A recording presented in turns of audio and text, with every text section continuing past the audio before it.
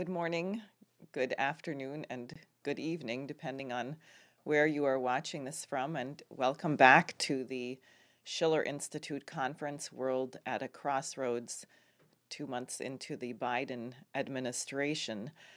I'm Diane Sare, and I'll be moderating this panel today, which has many distinguished speakers.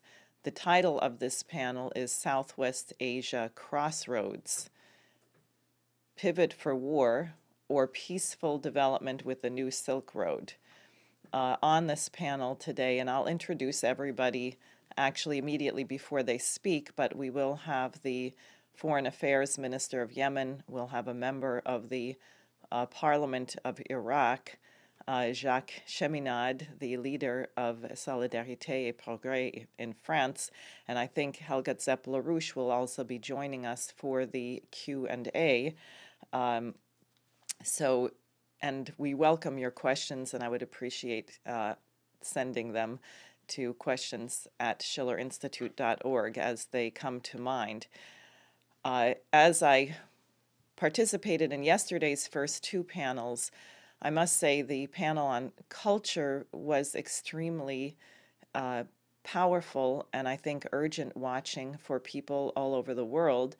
The second panel yesterday, I think, is critical for the American people. We should get every American to watch it, because as you hear the speakers from Russia, China, Syria, Pakistan, and Ibero-America, Argentina, Mexico, etc., it becomes very clear and unavoidable that of the 8 billion or so people on the planet, 7.5 billion or more are not Americans, and they don't live in the United States, and they have a certain view of the United States, differing, of course, from country to country or region to region. But I think Americans would do well to take a lesson from Robbie Burns and consider to see ourselves as others see us. And that panel, I think, would go a long way in helping with that. And I think today's panel also is going to have a similar effect. It will put in bold relief some of the problems inside the United States that we may not often consider, but are painfully obvious to the rest of the world. And we will have to develop the courage to face them squarely, as Franklin Roosevelt did, and as Lyndon LaRouche always did. So without saying more, I would like to introduce our keynote speaker today, who is a friend of mine who has really taken up the challenge that Lyndon LaRouche gave all of us, which is to be a patriot of your nation, your homeland, but to be a citizen of the world and to act for the good of humanity. And what you find is that these things are not contradictory. He's translated the World Land Bridge Report into Arabic, co-authored the EIR report on the development of Africa and Southwest Asia, and has become very well known in Iraq as both a teacher of LaRouche's economics and an advocate for the World Silk Road. So I'd like to introduce now Hussein Askary. Thank you, Diane, for this nice introduction. It's a great pleasure for me to address, keynote this panel, especially after the fantastic two panels which we saw yesterday. First of all, I would like to wish all of you a happy new year, a happy Nowruz. Yesterday, Saturday, we witnessed the vernal equinox as the sun positioned itself directly on the Earth's equator, shining equally on the north and south poles of our planet, and on every nation, declaring the arrival of the spring. Many nations in Asia celebrate this as the first day of the new year. All nations are equal in the eyes of the universe and the creator of the universe. Now, when we look at the world from space, and specifically at the confluence of the continents of Eurasia and Africa, we take note of a region which is falsely called the Middle East. So you have in the first slide, this map is something which the Schiller Institute and Lyndon and Helga Zepp-LaRouche and their associates have developed of the what we call the world land bridge, is connecting all the continents and nations with development corridors. And we imposed on it the Belt and Road Initiative corridors, which were announced by the Chinese President Xi Jinping in 2013. Now, the problem is that people are too much possessed by the idea of trade. The Silk Road is not simply for trade, it's a development corridor. And I hope all of you saw the wonderful clip of the speech made by Mr. Lyndon LaRouche many, many years ago about the idea of the development corridors. So when we talk about these and we draw these lines, these are development corridors, as we will come to discuss. Now, there is no such a place as the Middle East. East of what and in the middle of what? In the United Nations, or if you are a soccer enthusiast, you know that there is no FIFA football division called Middle East. Now, this Middle East is a creation, the term is a creation of the British East India Company, which coined the term to identify its colonies and properties as seen from London. So you have the Near East, the Middle East, and the Far East. That is far from London. We, the United Nations and FIFA, don't use British colonial terminology. We use scientific criteria for looking at distinguishable continents, landmass. So we have East Asia, South Asia, Central Asia, and our region, West Asia, not Middle East. For reasons of including Afghanistan and even Pakistan, we say Southwest Asia. The same thing applies to the term Indo-Pacific, which is a geopolitical concoction. There is no such a place as Indo-Pacific. And British geopolitics is making the Pacific, which means calm and peaceful, more and more troubled and warlike. Now, geopolitics have turned Southwest Asia into middle of hell. Look at the conditions in Libya and Iraq and the continuing crimes against humanity that are being committed against the people of Yemen and Syria by denying them food and medicine and by destroying their infrastructure. We should also not forget the plight of the Palestinian people in the West Bank and Gaza who are suffering under Israeli occupation and who don't know if they ever will have a state or a homeland. But our purpose here is not to seek retribution, but to seek justice for the victims of the endless wars. And we do that by building a beautiful future for the children today and for the coming generations. That's our definition of justice, honoring the victims by giving their offspring a prosperous and peaceful future. But work can and should start now, not in the future. So we go to Southwest Asia and its immediate neighborhood. We are looking at a region of almost 500 million people, mostly young people under the age of 23, relatively well educated. This is also the center of many ancient civilizations, Mesopotamia, Persia, Syria, Egypt, Ethiopia, and Yemen. It is the birthplace of Judaism, Christianity, and Islam. It also happens to have 2/3 of the known hydrocarbon reserves of the world. But most importantly, besides the young population in this crossroads of continents, that's the real wealth of these nations.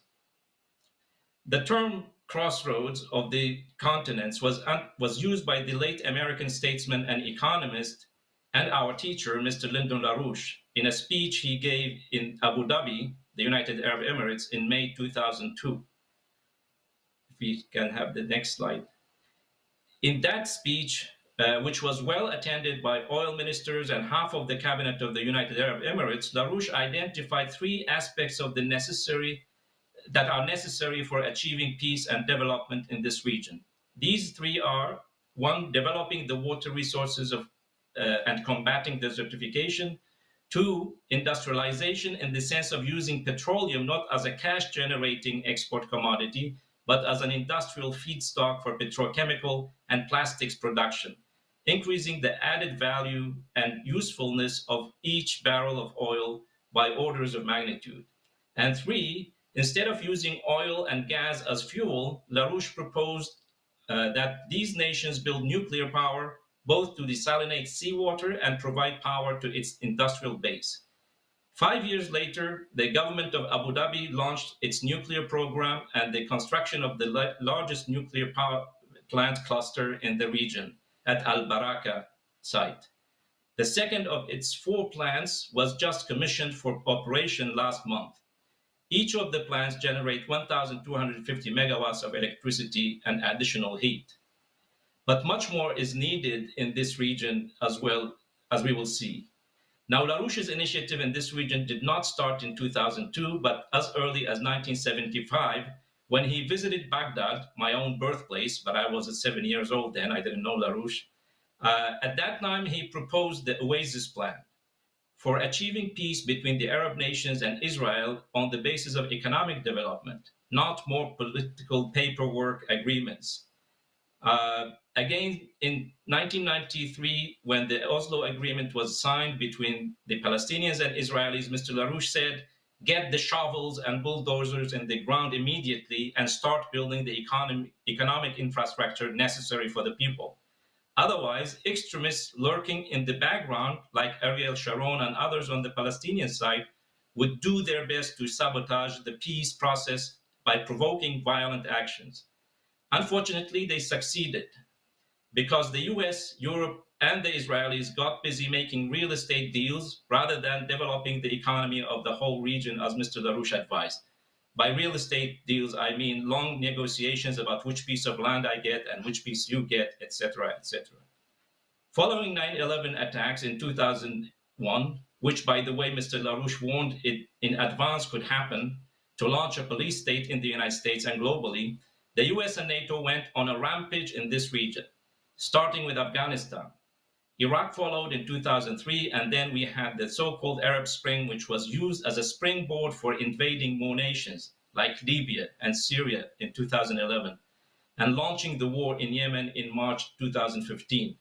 By the way, this week is the anniversaries of the invasion of Iraq, the war on Syria, and the war on Yemen, all started in March. While campaigning to stop these destructive wars, Mr. LaRouche and our association presented alternative policies for the US, the EU, and these nations based on the understanding of the realities of this region, our knowledge of physical economics, and the importance of this region for the world. As you may know, Mr. and Mrs. LaRouche and our association were developing since the early 1990s the concept of the transcontinental development corridors, or land bridges, as I mentioned earlier, which evolved into the Eurasian African land bridge, as also popularly known as the New Silk Road. The Chinese government early on realized this, that this is the right future strategy, and by 2013, President Xi Jinping launched the Belt and Road Initiative, which now has become endorsed by more than 136 nations and more organizations, and has already transformed the world economy despite massive opposition by the US and some of its allies. So we started matching LaRouche's physical economics concepts with the Belt and Road Initiative as a strategy for reconstruction in this region, this war-torn region, and for lasting peace. In 2014, we developed Operation Phoenix for the reconstruction of Syria and connecting to the New Silk Road. My colleague, Ulf Sandmark, took the personal risk of traveling to Syria in the middle of the hot phase of the war in late 2015 and in later years to present this plan to the Syrian leadership. It was in that context that we met with our last session speaker, Her Excellency Dr. Buthayna Shaban, political and media advisor to the Syrian presidency. Operation Phoenix, as we see in the map, this is part of a map which we picked from a documentary we did on Aleppo and the reconstruction of Syria. The rebuilding of Syrian cities within the context of connecting it to the New Silk Road by land and sea, and realizing the strategy of the 5 Cs, which was proposed by President Bashar al-Assad before the war. As you can see, the region is surrounded by 5 Cs. Syria before the war was self-sufficient in food supplies, medicine, and many other important products, but most of that has been destroyed by the war. Another important aspect of Operation Phoenix is our proposal for the establishment of a National Reconstruction and Development Bank, or fund. Ironically, the model we used is the idea of creation of national credit as developed by Alexander Hamilton, the United States' first Treasury Secretary and one of the founding fathers of the American Republic. A sovereign nation must have the capability to autonomously issue credit for internal improvements. At the same time, it can reach agreements with other sovereign nations for long-term, low interest rates credits for imports of technologies and know-how from these same nations. This was, for example, the way the US assisted Germany in the post-World War II reconstruction period. We move now to Yemen. In 2015, the war against Yemen was waged by the so-called Saudi coalition. What is happening in Yemen is not a civil war, but a foreign invasion backed by the United States and Britain. But even in the darkest moments of this war, we had Yemenis, especially youth, reaching out to the LaRouche movement for support against the war, but also for ideas to organize the people around a concept for peace and development. They are called the BRICS Youth Parliament. They started teaching LaRouche's economics ideas in their circles. You see in this emblem, there are 5 figures in the center of it, which they call LaRouche's 5 keys of development. Actually, we don't have time to go through it now. They also worked together with the Yemeni Investment Authority and us. We put together a plan for the reconstruction of Yemen and connecting it to the Belt and Road. We called it Operation Felix, the happy miracle of the reconstruction of Yemen. Yemen, for the ancient Greeks and Romans, they were calling it Arabia Felix, which means because it was its people were the most prosperous and happy people. We applied the concept of the development corridor as developed by Lyndon LaRouche, which I mentioned earlier, to the demographic, climatic, and natural resources distribution in Yemen. Then we matched that with the Belt and Road Initiative to make Yemen and South Arabian Rim a bridge between Asia and Africa. The development of Yemen's ports is also part of the Maritime Silk Road strategy. Operation Felix was endorsed by the Yemeni Investment Authority officially in a special event convened in its headquarters in June 2018. And our friend in this image, Fuad al-Ghafari, he presented the plan there because I wasn't able to be in Yemen at the time. So whenever peace is reached in Yemen, the reconstruction of the country can hit the ground running, since a complete plan is already available. Here too, we proposed the establishment of a national reconstruction and development bank for Yemen. And I think our guest speakers from Yemen, His Excellency Engineer Hisham Sharaf, Minister of Foreign Affairs, will address this issue in his statement next in this conference. Now we go further to Iraq. In 2020, I was pulled by a group of Iraqi young people into a heated debate in Iraq about 2 issues. First, the government delaying of the building of a strategic great port of Fao in the southern city of Basra in the Gulf, on the Gulf. And 2, the blocking by the same government of a very important cooperation agreement with China called Framework of Cooperation on Export and Credits, popularly known in Iraq as the China-Iraq Oil for Reconstruction Agreement. This was a very important credit arrangement reached in May 2018 between the Iraqi Finance Ministry and the Chinese Export and Credit Insurance Corporation, Sinosure, to create a special fund where oil revenues from a fraction of Chinese purchases of Iraqi oil are accumulated monthly. These would be matched by a ratio of 1 to 6 by Chinese bank loans. The $10 billion fund will then be used to generate loans for infrastructure projects in Iraq to be built by Chinese companies. These projects include ports, airports, roads, railways, power projects, housing, hospitals, water, and sewage systems. It means a complete overhaul and reconstruction of the Iraqi infrastructure, which has been destroyed by the wars launched by the US and Britain since 1991. The neglect of this infrastructure under the US-British controlled government since the invasion of 2003 has left Iraq, one of the wealthiest countries in the 1970s and 80s, with a daily electricity supply, for example, of only 4 to 5 hours a day for households and businesses after 17 years. The same goes for water, healthcare, education, and other services. But this agreement with China was not activated immediately when Prime Minister Adel Abdul Mahdi finally activated it in October 2019. Then he suddenly faced a color revolution, which had originally started as legitimate protests against the lack of services and the rampant corruption.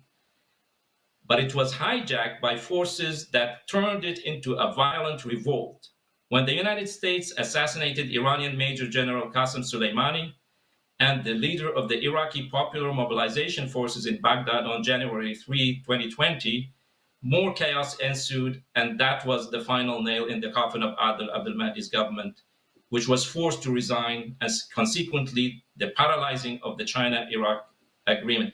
Just one thing to say about Qasem Soleimani and this Iraqi Shia militia leader. These were not fighting the United States. These were busy fighting ISIS, the Islamic State, side by side with the United States. So in any case, the new government, which came as a compromised temporary substitute, suspended the agreement and used the funds for reconstruction to solve government budget problems. I'm not going to say more about the agreement itself because our guest from the Iraqi parliament would like to say something about it today. I have written extensively about it in our publication, Executive Intelligence Review. It was in this context that a youth movement emerged in late 2020, demanding the activation of the agreement. I used my knowledge of LaRouche's physical economics, previous reconstruction studies, and our historical development of the new Silk Road concept to give classes to those youth through social media. These groups started to grow in numbers, and gradually the Iraqi opposition media took note of this. Even members of parliament became aware of this movement and its demands. If we look at Iraq in the context of the Belt and Road, we can see that it can be a real bridge between for both the maritime and land-based Silk Roads, and utilize its pivotal geographic location in addition to its human and natural resources. If the infrastructure is developed, that would be possible. That development will be possible. In addition, Iraq will be able to rebuild its industrial and agricultural production capacity to free itself from the current total reliance on oil revenues. Iraq sells oil and imports 97% of all its needs. Oil fluctuations have had devastating impact on Iraq economically and socially in recent years. Besides, Iraq can be a large petrochemicals industry using its own oil.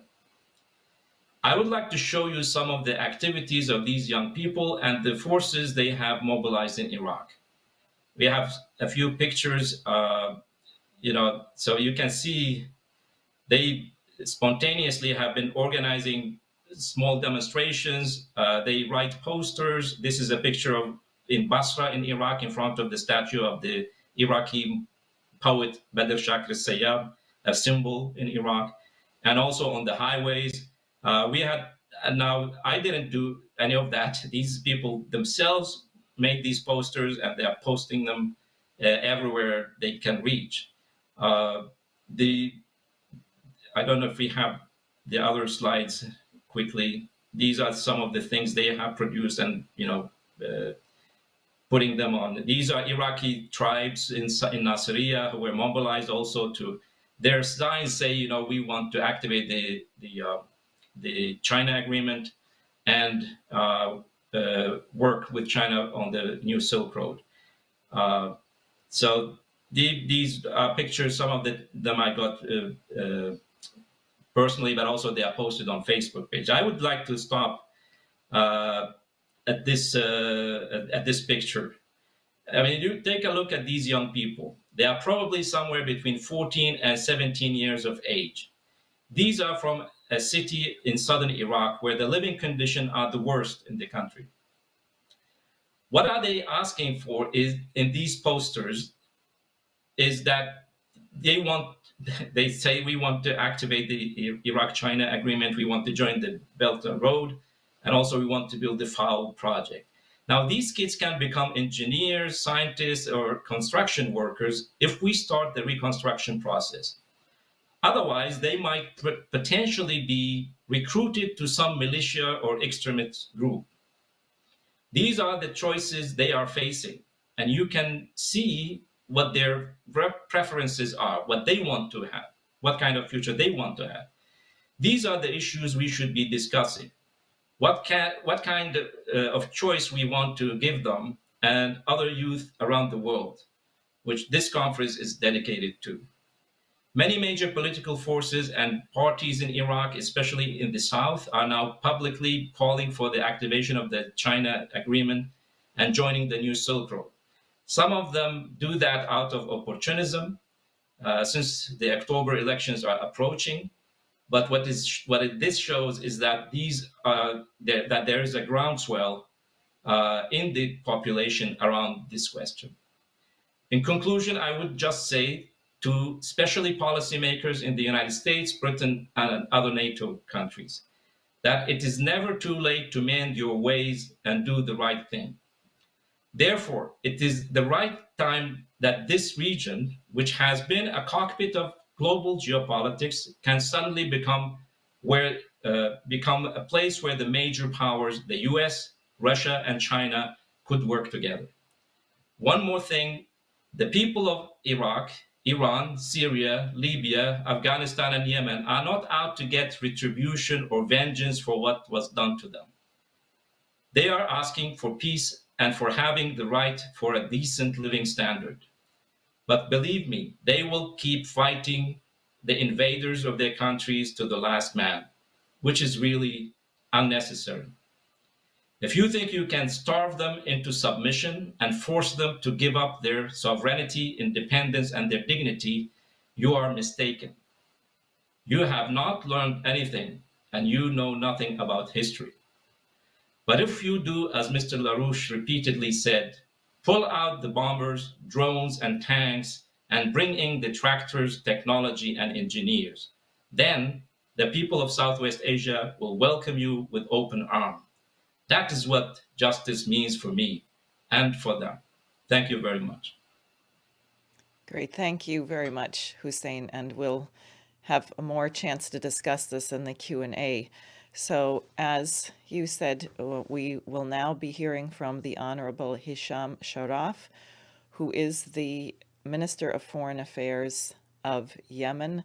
I would just like to personally say something about the inspiring courage of these people who have been under a constant bombing campaign from Saudi Arabia, supported with weapons from the US and British aerospace, I'm sure, and who are facing mass starvation. So I appreciate very much that the foreign minister took the time to prepare these comments for our conference. It's a good opportunity that we send our best regards to our good friend Helga LaRouche, the head of the Schiller International Institute.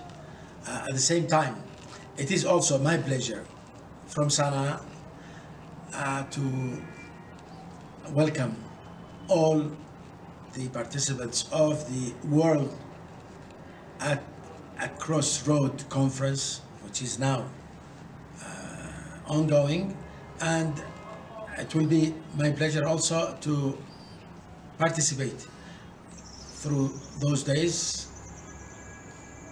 in your conference, which comes, by the way, close to the anniversary, to the 6th anniversary of the aggression against our country on the 26th of March 2015. And I would like to recall that on that day we thought that this aggression will be over as soon as they realized, the Saudis and the Emiratis and all of those who join them, as they will realize that the people of Yemen does not really obey such kind of an aggression or try to yield. Nowadays, you will hear a lot about Marib. What is happening in Marib? It is a land of Yemen. It is our land where we have our gas and where we can have our oil. And it's our right to have our influence and our control on our land. We are not crossing any other lands, and we are free to move in any of our lands borders. It goes also to the issue of the things that we are passing through. Corona, the COVID-19. We tried our best to manage handling this issue, regardless of the fact that the world did not stand by us. Maybe some countries are trying to help us, but because of the blockade, we cannot really get any help, and we are trying our best through some UN assistance to do something for our population. Concerning the issue of the pledging conference for Yemen, we knew that the UN have organized that meeting with some kind of a proposal for 3.7 billion US dollars to try to help in alleviating the miseries of our people, which was caused by the Saudis and their allies. But the reality of the subject is politics. Because of politics, we only got about 1.7 or 1.65 billion dollars, and this is not really enough to do many things, but why not? Let's try to handle what we have in our hands, and we are trying to end this aggression as soon as possible by calling for peace. Yemenis and the National Salvation Government are calling for peace. We need peace for our people. We don't need it for the conflicting parties, and we are not ready to be proxies of anyone, as sometimes they mention. Yemenis are peace lovers. Yemenis want to live within the international community, build their country, build their people, and try to manage our own problems. So let's hope that we will get out of this aggression, the blockade will be lifted, Sana'a airport will be opened, and we will receive as many as we can from our friends all over the world. And when it comes to peace, a lot of talks about peace are nowadays. The US new administration have delegated an envoy, Timothy Leader King, and we in Yemen, really, we do welcome anyone. We do welcome anyone who is trying to help us to reach peace. But everyone in the world should know we want real peace, sustainable and justified. We will not accept peace on conditions of aggression countries like Saudi Arabia or the Emirates or whatsoever of those people, and we do support the envoy of the UN, and we'll try our best to help him. And again, we say it, a justified, a just and sustainable peace, not a peace that really conform to the wishes of the aggressors. No way we will accept it, and we know that really we will prevail. And when it comes to the issue of the reconstruction of Yemen, Yemen at the end of this aggression will be reconstructed. Those who destroyed our towns, those who killed our people will pay the price, and they will put the required funds for this, and we will try our best that within the Silk Road initiative and activities, we will try to get the help of those countries under the umbrella of the Silk Road initiative and Silk Road projects and other activities, and we will do our best that we become really a good factor and a successful input for the Silk Road initiative. Last word concerning the youth and the young people of the world, including the Silk Road project. I do encourage everyone really to put their best efforts for a successful implementation of the projects of the Silk Road. And we in Yemen, when the guns are silent, we will be a good factor, we will have a good input in that project. And my best regards, my best wishes to all of our friends all over the world, and peace for Yemen and peace for the world. Thank you. Thank you, Minister Hisham Sharaf. And now we will hear from another nation which has been under war for 17 years and longer, depending if you go back to 1990. We will be addressed by the Honorable Haidar Al-Fuadi Al-Atabe, who is a member of the Council of Representatives, that is the Parliament of Iraq, and his speech is entitled "The Importance of China-Iraq Cooperation for the Reconstruction of Iraq." I extend to you all our love and appreciation, crowned with the most fragrant greetings of peace. Our most sublime prayers are for your success in this conference, and thank you for inviting me to speak to you. Greetings to the International Schiller Institute and its chairwoman, Mrs. Helga Tsep-Larouche, for convening this important conference in this very sensitive time, and greetings to all esteemed guests. We would like also to thank the member of the Schiller Institute and administrator of the Arabic Larouche School of Physical Economics, my brother and dear friend, Mr. Hussein Askary, for his intervention in the ongoing debate in Iraq regarding the reconstruction of the country and its economic development. We have indeed benefited much from his interventions and proposals. Today, we would like to discuss a number of important matters and problems from which the structure of the Iraqi state suffers. And among these issues is the condition of the infrastructure in Iraq and the rentier nature of the Iraqi economy. We will also point to the importance of activating the Iraqi-Chinese framework of cooperation, generally known in the media as the Oil for Reconstruction Agreement. There is a whole package of problems that haunt the Iraqi economy, and the China agreement has many advantages in dealing with them, advantages for the Iraqi people and their economy. We believe these advantages are many. The China-Iraq agreement can be considered the key to ridding Iraq of many of its suffocating social and economic crises.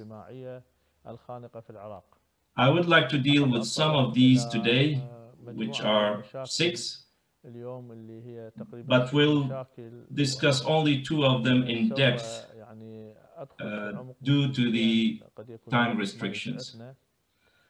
Among the problems Iraq is suffering from are the catastrophic deficit in infrastructure, the huge rate of unemployment, especially among the youth, the chronic budget deficit, and the nature of the oil-dependent Iraqi economy.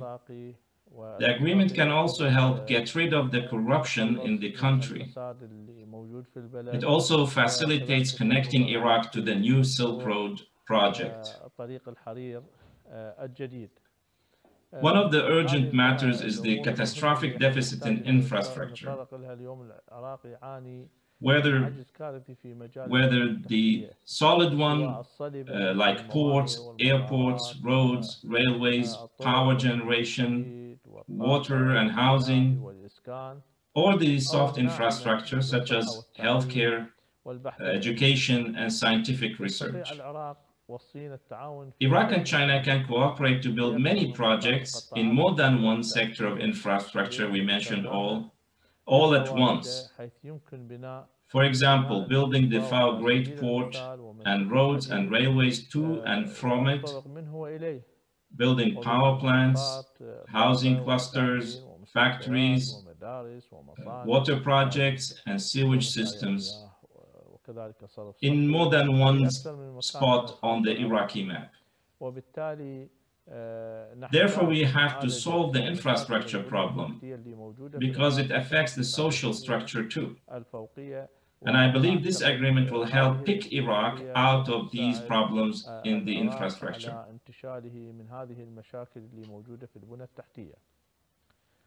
The other very important matter today is the massive unemployment rate, especially among the young segments of society, which constitute a major part of the population of Iraq. We believe that unemployment makes those youth a ticking social bomb and a reservoir of recruitment for extremist and perverted groups. A clever and serious Iraqi negotiator should make it a condition of cooperation with China to employ a major ratio of the Iraqi workers and engineers in the projects undertaken by the Chinese companies inside Iraq. We all know that the Chinese worker and engineer today have a relatively high wage and enjoys stability and prosperity in their country, and are not eager to work for a lesser wage and in a potentially challenging condition abroad. Therefore, Chinese companies tend today to train the labor force in the host country. Thus, Iraq would be able to find employment for tens of thousands of the youth in these projects. Therefore, we believe that the Iraqi-Chinese agreement is a key to find solutions to many big problems, because the agreement will build for Iraq and its people the economic platform upon which the Iraqi economy will stand to move the wheels of the industrial as well as agricultural production, and even vitalize the tourism sector. Because to get rid of the reliance on the rentier single source of wealth, as we argued earlier, Iraq needs a new economic structure. This is the problem the Iraqi people are suffering from. And the agreement, we believe, is very important for escaping the debacle in which the sons of our people find themselves in our beloved country. Finally, I hope that Iraq will become a bridge for peace and cooperation among the regional and international powers, not a wrestling ring where they fight. We call on the United States of America and the other powers to respect the sovereignty and independence of Iraq, and endeavor to cooperate with China and other powers to respect the global order and United Nations Charter on the basis of equality among all nations, be they large or small, and respect their sovereignty and independence of policy making, but at the same time work jointly for peace, economic development, and mutual benefits. I thank you for your attention, and I wish your conference all success. By the will of God, we will see this framework of cooperation agreement implemented on the ground so that our people may enjoy the various fruits of it. Thank you. Thank you very much, Mr. Haidar Al-Fuadi Al-Atabe from Iraq. Now we are going to hear from Shakeel Ahmed Ramay, who is the director of the China Center at the Pakistani Sustainable Development Policy Institute, on CPEC and more, the China-Pakistan Economic Corridor and Regional Cooperation for Peace and Stability. And I would like to apologize. Due to time reasons, we had to make some cuts in his speech, and the things that were cut are also quite important. So the whole address will be available later on the Schiller Institute website, and he happily will be on for the Q&A, where he may take up some of these questions, or you will be able to ask questions of him. But this is an extremely important presentation, because what many people may not be aware of is that many of these great projects actually are ongoing, have been started, are in advanced phases of development, and I think you'll see from what he has to say the potential for the region. Hi, everybody. Good morning, good evening, and good afternoon, because we are sitting in the different time zones. I'm Shakeel Ramay. I'm a political economist, and I work on China, and I am working in Pakistan with a renowned think tank, Sustainable Development Policy Institute. If you have any question on this presentation, you can ask me anytime. So My topic for today is CPEC connectivity and the future prospects. Definitely when we talk about the CPEC is not just about the Pakistan. CPEC has been designed to improve the connectivity within the region and beyond the region. I will start by just giving you a few facts and figure about the CPEC. Then I will move towards the connectivity and the future prospects. First of all, what is the CPEC? If we look at the long-term plan of the CPEC, which has been agreed upon between Pakistan and China in 2017. So it talks about the 7 areas. You can look at that: connectivity, energy, industry and industrial parks, agriculture development, tourism, and financial cooperation. So this is a brief. And so if you look at that, so what is CPEC? The CPEC revolve around these 7 areas. If we look at the first phase of the CPEC, so people talk about, so what Pakistan gained through the first phase of CPEC. First of all, Pakistan got the 75,000 jobs. When we talk about the 75,000 jobs, it means 75,000 family. So that's been a huge number of people has been benefited. Also, Pakistan has, under the CPEC, it has been committed till 2022, the 10,000 more, 10,000 and above megawatt electricity will be produced. It is direly needed. Because if we look at the 2015, the vision of Pakistan, it was clearly written, due to the electricity shortage, Pakistan was losing $4 to $5 billion on per annum. If we look at the GDP of Pakistan, it is only $200 plus billion. It was a huge loss. Our industry was shifting towards other countries because due to load shedding, Pakistan was not able to provide a sustainable electricity to the industry. Then 100 plus SMEs also benefited and infrastructure improved. There is one important aspect I want to highlight. In 2012, there was a report by National Highway Authority of Pakistan to the Parliament of the Pakistan. It was highlighted that Pakistan needed $1.2 billion to rehabilitate transportation infrastructure. Just to rehabilitate. It did not mention about the financing required for laying the new infrastructure. That infrastructure was deteriorated because Pakistan was part of the war on terror, and Pakistan gave access to the NATO and US and other allies to use Pakistan for a transportation purpose, to bring the logistic, to bring all the goods needed, or the ammunition or anything needed in Afghanistan. That was the price Pakistan was paying. But unfortunately, our allies did not ready to invest in the Pakistan. If you look at the future gains for the Pakistan, the report has been done by the World Bank. It is these are the 3 reports. According to that report, Pakistan would also be the major beneficiary of BRA through CPEC. For example, there would be an increase in our real income by 8%. If Pakistan introduced reforms, it would be 10.8%.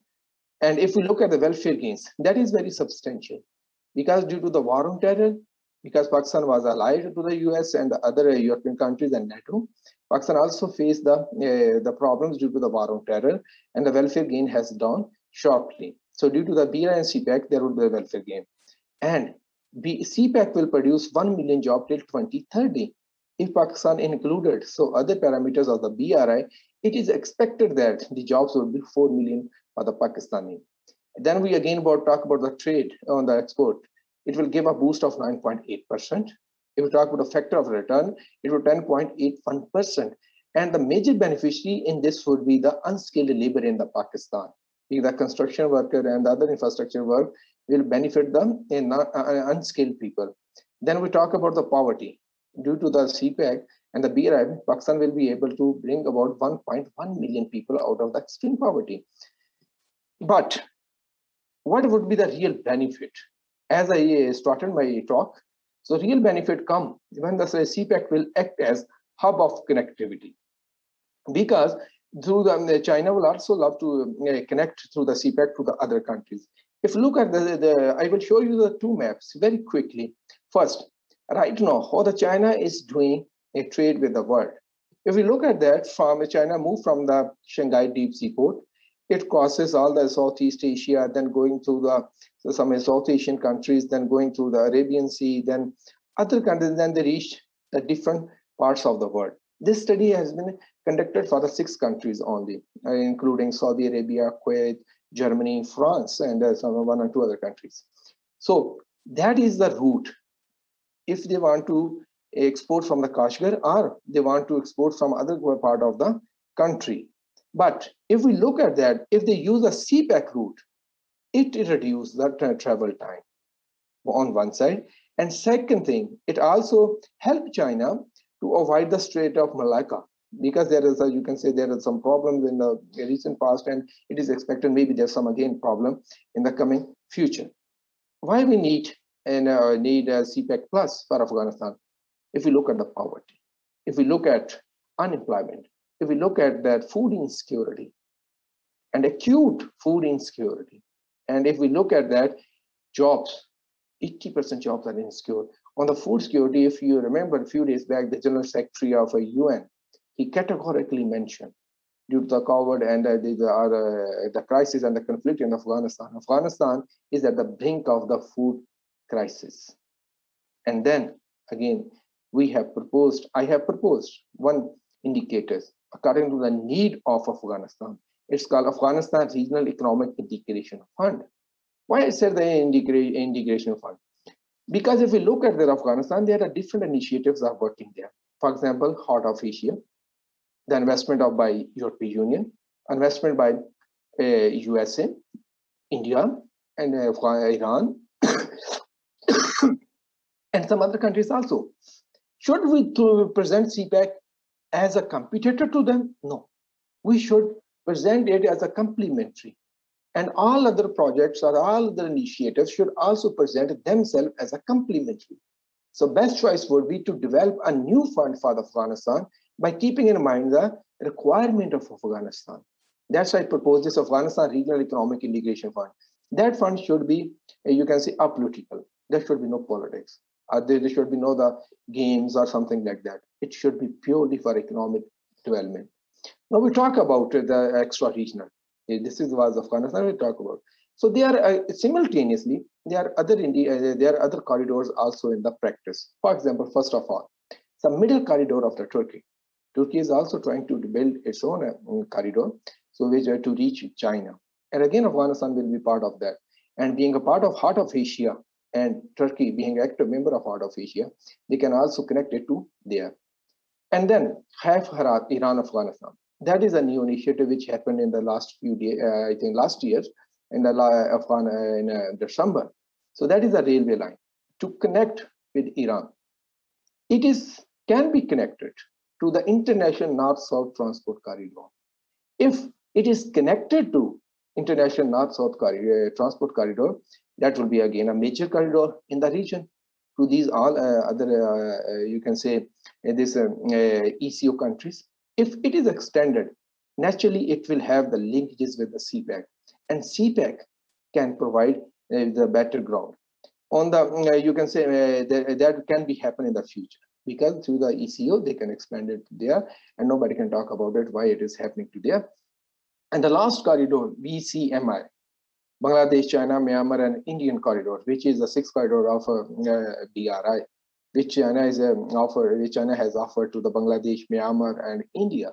If that is happened, that will be really, you can say, interesting event, because when on one side China has BCMI, on other side China has the CPEC. If China was to connect BCM with the CPEC to reach to the Central Asia, it will give automatic choice to India to reach Central Asia through a land route, which India is demanding for the long time.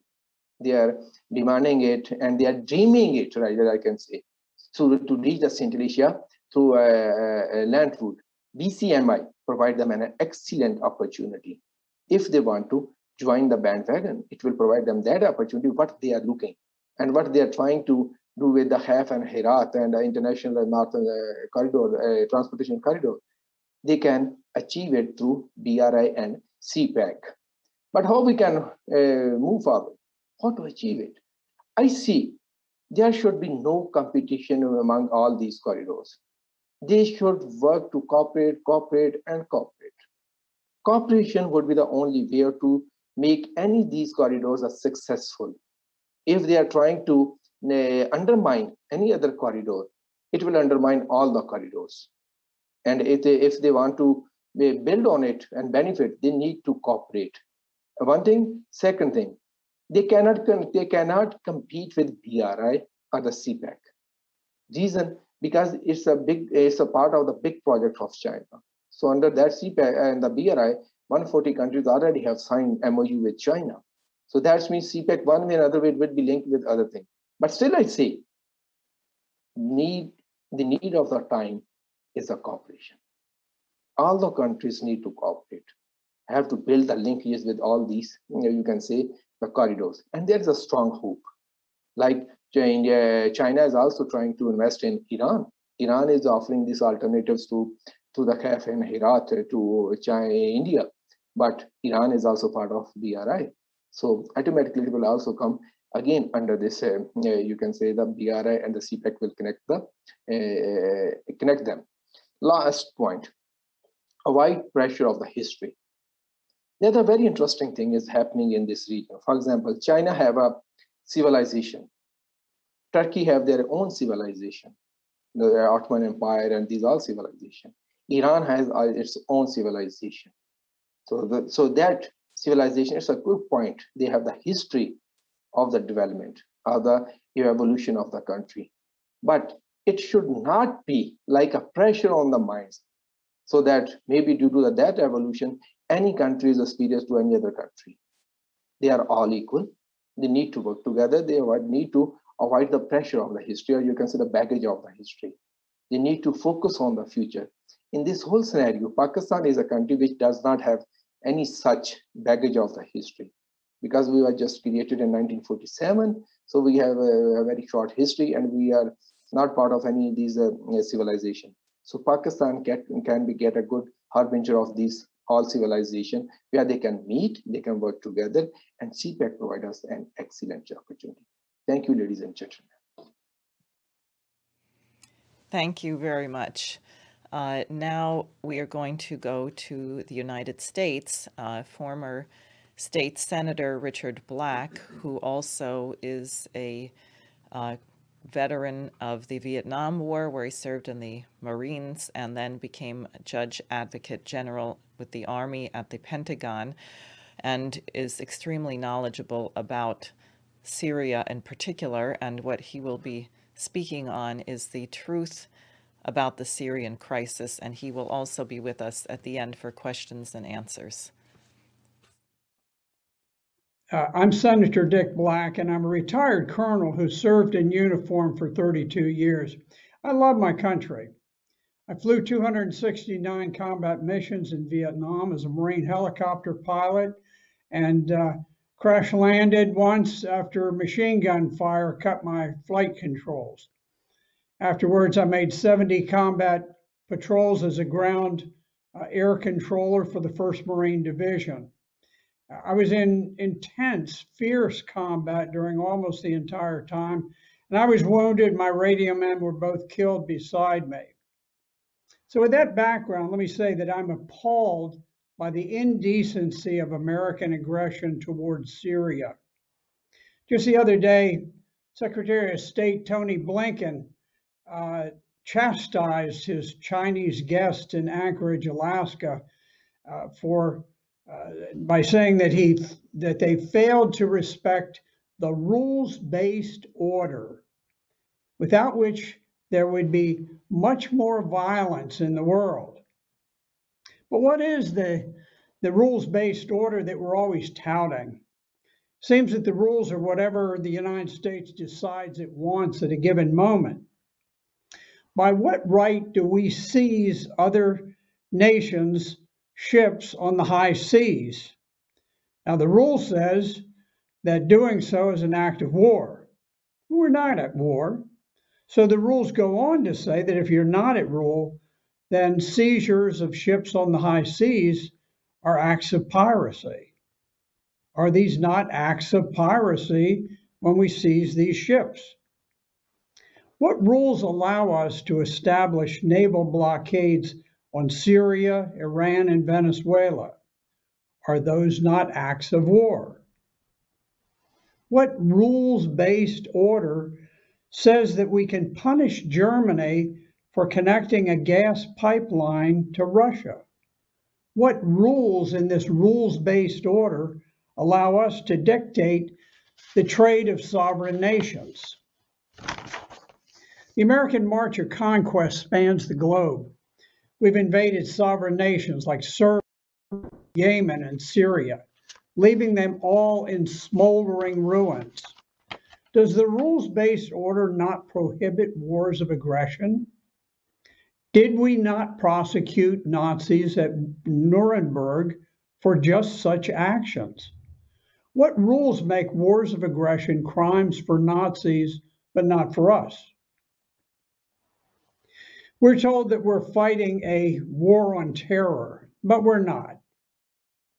We're closely allied with terrorists like Al-Qaeda in an endless quest to destroy Arab civilizations throughout the Middle East. Few Americans can even name all of our wars: Serbia, Iraq, Libya, Syria, Yemen, Somalia, Ukraine. None of them attacked us. We attacked all of them. Just look at the case of Syria. Remember what Syria once was? Before the war, Syria had a nicely balanced economy. It produced most of its own industrial goods, produced its fuel and agricultural products, had very little poverty and enjoyed thriving trade, and it was financially responsible. It had enjoyed 40 years of peace with Israel, and the Constitution drafted under President Assad guarantees equal rights for women, and importantly, it guarantees religious freedom in 3 different parts of the text. I read it. Syria is a model for other Arab states, especially ones like Saudi Arabia, which have no constitution at all. We call Syria's president a dictator, but in 2014, he was overwhelmingly elected by the people of Syria in a fair and free election.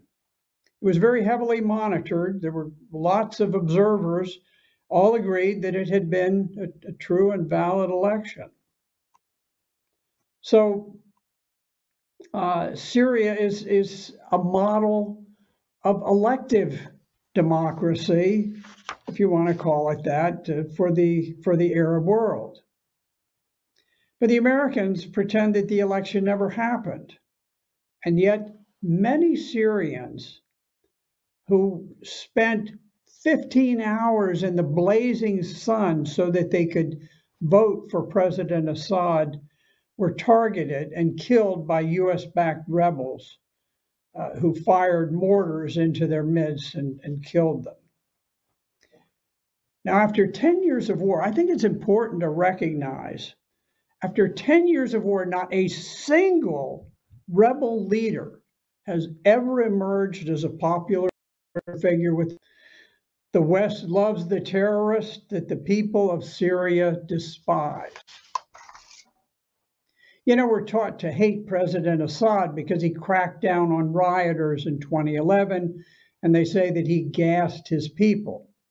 But that's not true, because we decided to attack Syria 10 years before all of that.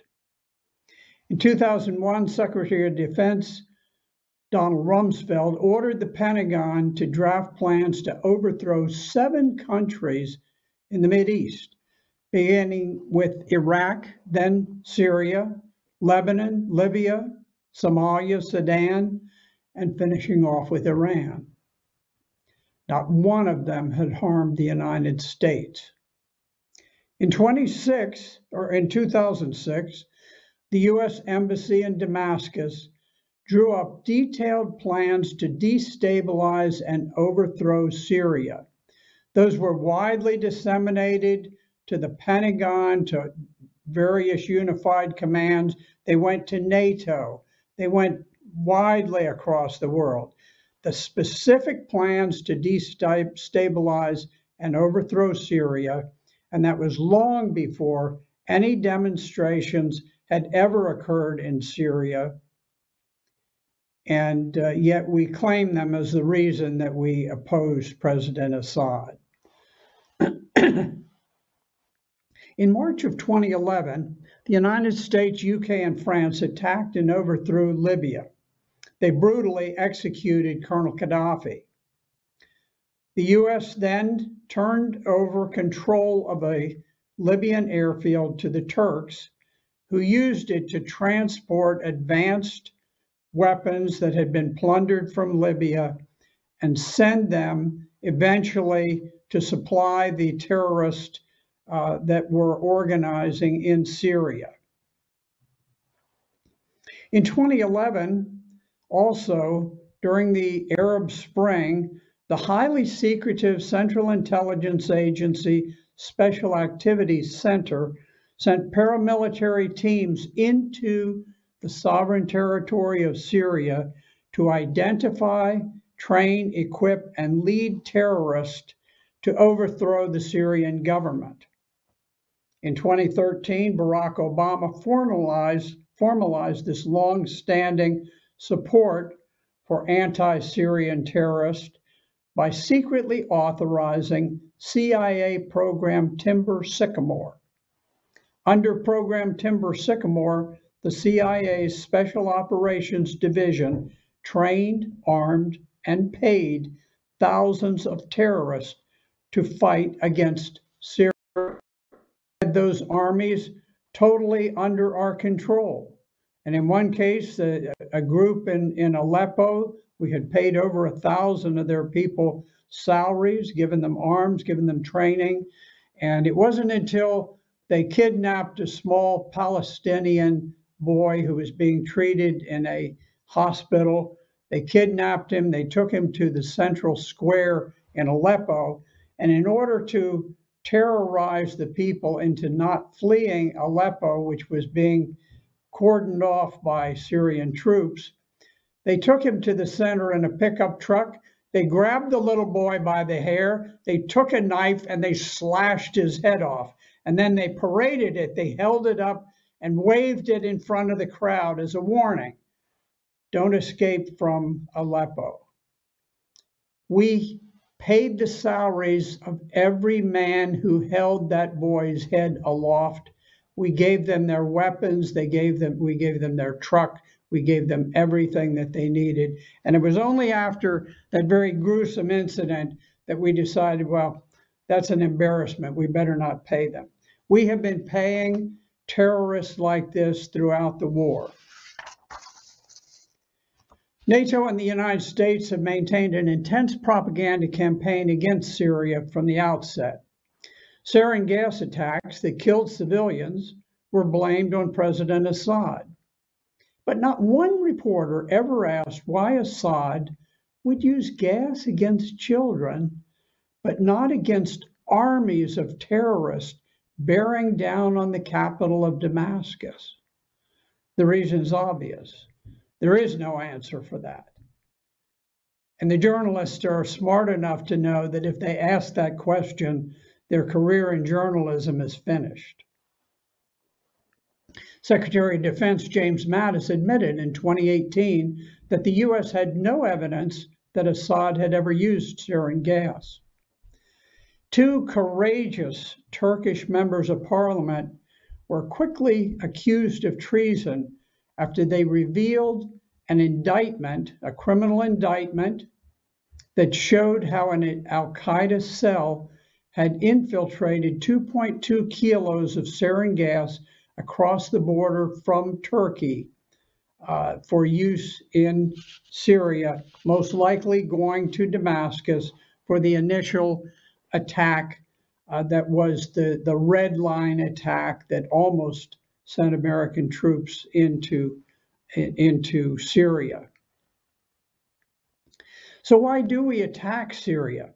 Well, there are a number of reasons. Part of it ties in with Israeli foreign policy. But the US also seeks to capture oil and gas routes serving Saudi Arabia. In addition to pipeline access, Saudi Arabia has an intense desire to impose harsh Wahhabi Islam on the religiously harmonious Syrians. The Turks cast a greedy eye on the industrial city of Aleppo. The Turks also want to capture the oil and the agricultural produce of the nation that is produced in northern Syria. So there are many people who have these desires, and there are many reasons behind the war.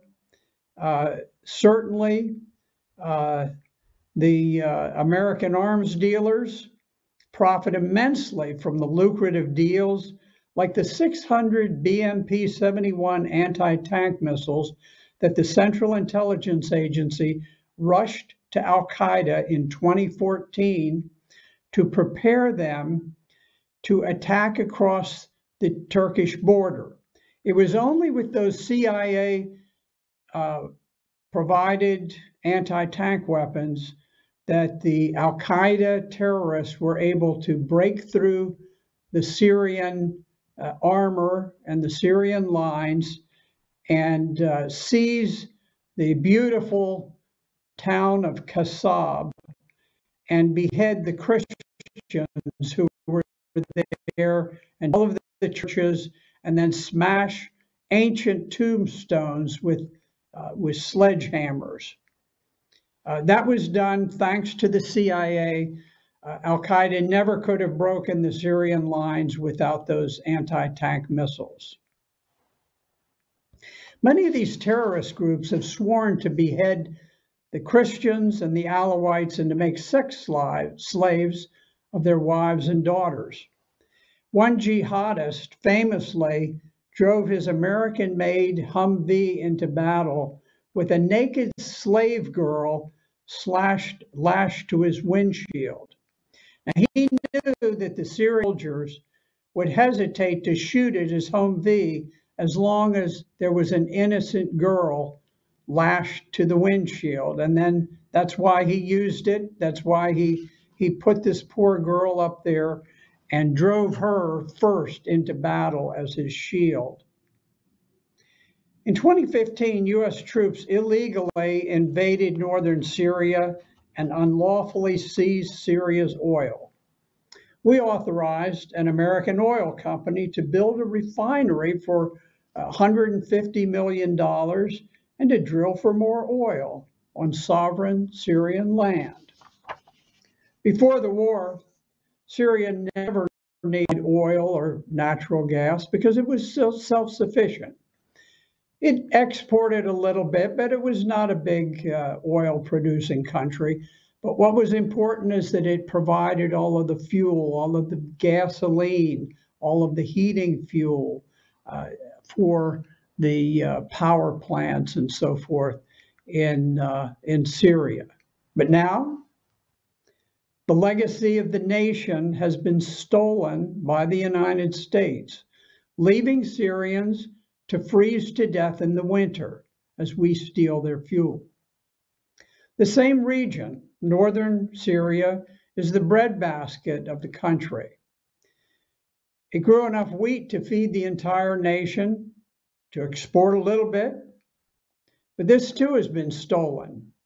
We gave it to the Kurds who are shipping Syrian wheat to Turkish merchants, while Syrian peasants starve.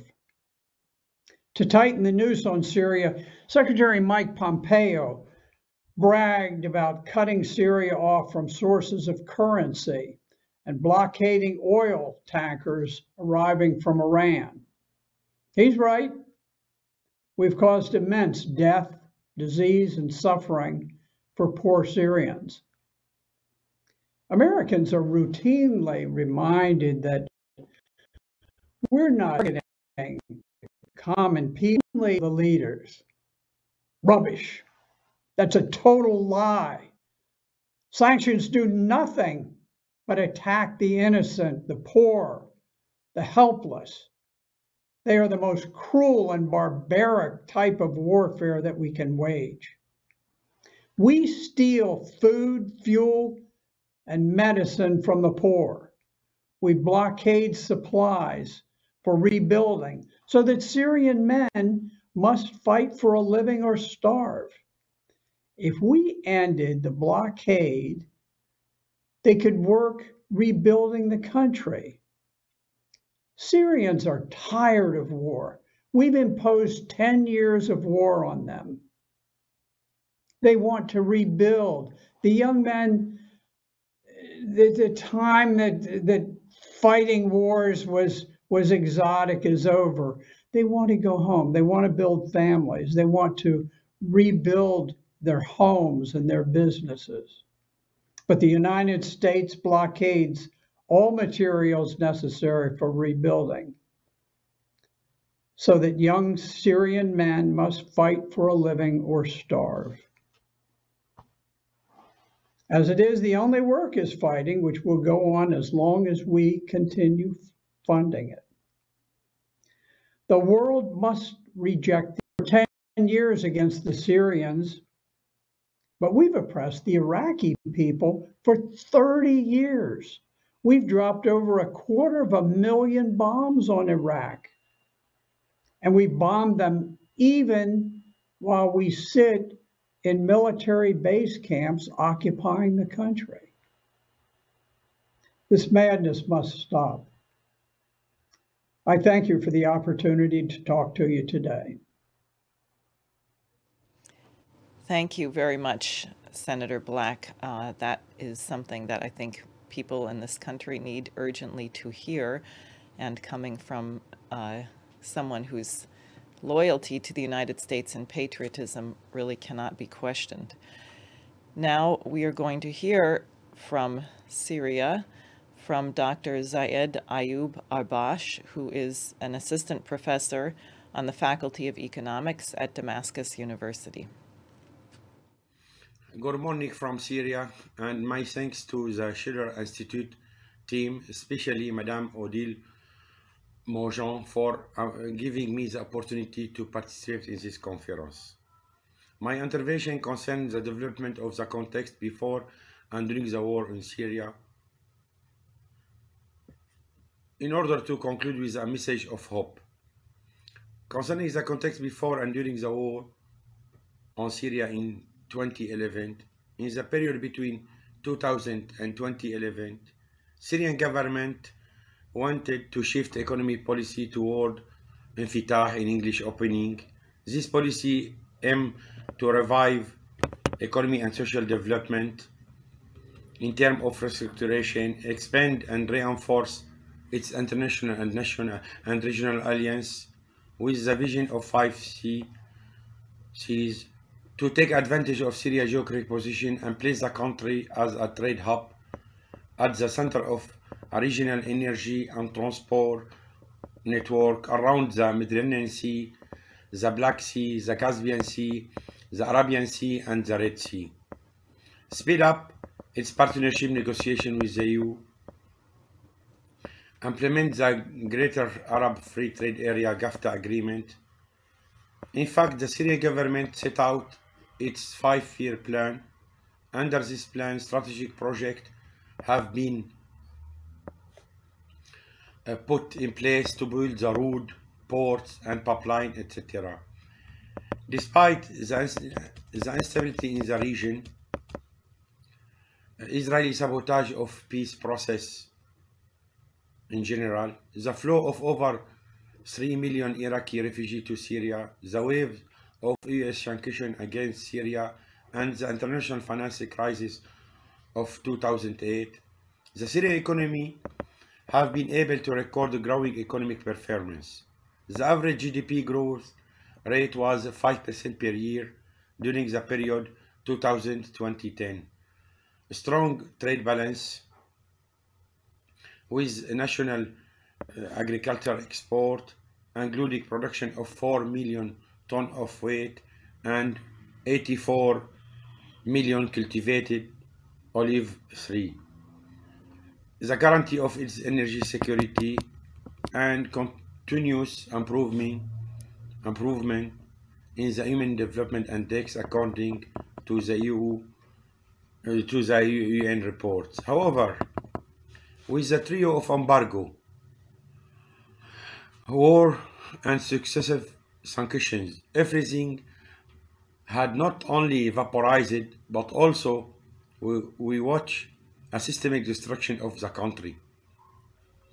As a human reservoir, we witness a regional and international players and actors who put oil on the fire and then cry over the fate of the people, spending hundreds of millions and billions of dollars on black flags and making Syria a storehouse of global terrorism with one-way ticket travel for jihadists from Europe and the rest of the world to Syria, accelerating the country's economic decline, immigration of best human resources, millions of refugees in neighboring countries and Europe, aggravating instability in the Middle East, and the spread of extremism.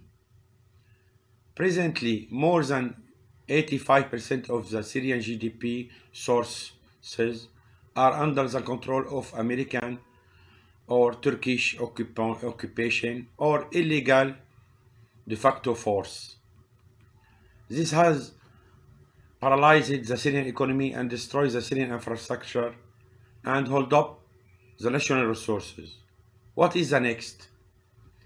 It is self-evident to say that the economic dynamic are a major component of the war against Syria, targeting its sovereignty. The aim of the American occupant and the proxy state are prolonging the war by financing illegal army groups, depriving the Syrian state of its resources, and to prevent Syria to start a real reconstruction process. Obviously, from geostrategic point of view, the objective is to control the Syrian space as a capital space in the Eastern Mediterranean region. How is the outcome of the war until now? Instead of seeking a mutual benefit, that's mean win-win situation, some of regional countries tend to align with the US Western strategy, which does nothing but further prolonging regional problems rather than solve them or generate real progress and solution. This becomes all too clear when one looks beyond the crisis of the day. It is very difficult to predict the course of the current situation. One mechanism is sure. It is now time to put forward a real alternative based on common interest between regional and international actors, which would respect regional diversity away from extremism and avoiding wasting another decade of development. From a geo-economic perspective, the region with more than 6 million consumers, that means Arab countries, EU countries, including Turkey, is more than sufficient to explain the legitimacy of this proposition. This is not only for moral attitude, but also for economic point of view for all countries in the region with mutual benefit. I would like to end with a positive sentence. Shared development is the only way to bring peace into the Middle East, and a permanent solution can only be reached through the concept of peace through development, as Schiller Institute stressed. This idea has already put in on an international agenda, especially with recent events in Europe. I mean the different problem with terrorism act in Europe. It is evident that the challenges on the ground are enormous in terms of investment required. Rebuilding of infrastructure and housing, infrastructure in terms of soft and hard infrastructure, roads, bridge, etc., school, education, different sectors. But on the other side, the potential domestic is very higher, and the reconstruction process presents an extraordinary perspective of the opportunity. Consequently, peace through development seems to be the best way to avoid another Western decade for Syria and for the majority of Middle Eastern countries in general. Thank you again for the opportunity and for your attention. Thank you very much, Dr. Arbache. And so people know he will be with us for the question and answer period. So if you have questions for this professor, please send them to questions@schillerinstitute.org. We will now go to France, to Ambassador Michel Raimbaud, who is the former French ambassador to several nations in Southwest Asia, Africa, and Ibero-America, and he's the former director of the French Office for the Protection of Refugees and Stateless Persons. It was last December. After 4 years of chaos, Donald Trump had retreated to his White House to terminate a term of office that one wondered if it ever would end. Being in office by the will of the people, Trump seemed determined to get out there only by the force of the bayonets. Rather an endless term than an end of the term. He made no secret of his two objectives. First, to ruin the life of his over-democratic opponent, the old Joe Biden, and second, to continue to bleed to death the countries that still dare to resist America, with Syria and its allies being the object of particular relentlessness. In the two-party system imposed by the deep state, of which the madman theory of Nixon Kissinger and the creative chaos of Leo Strauss and Norman Podhoretz are the two epistles, it is Zionism that cements the marginal rift between Republican and Democratic thoughts.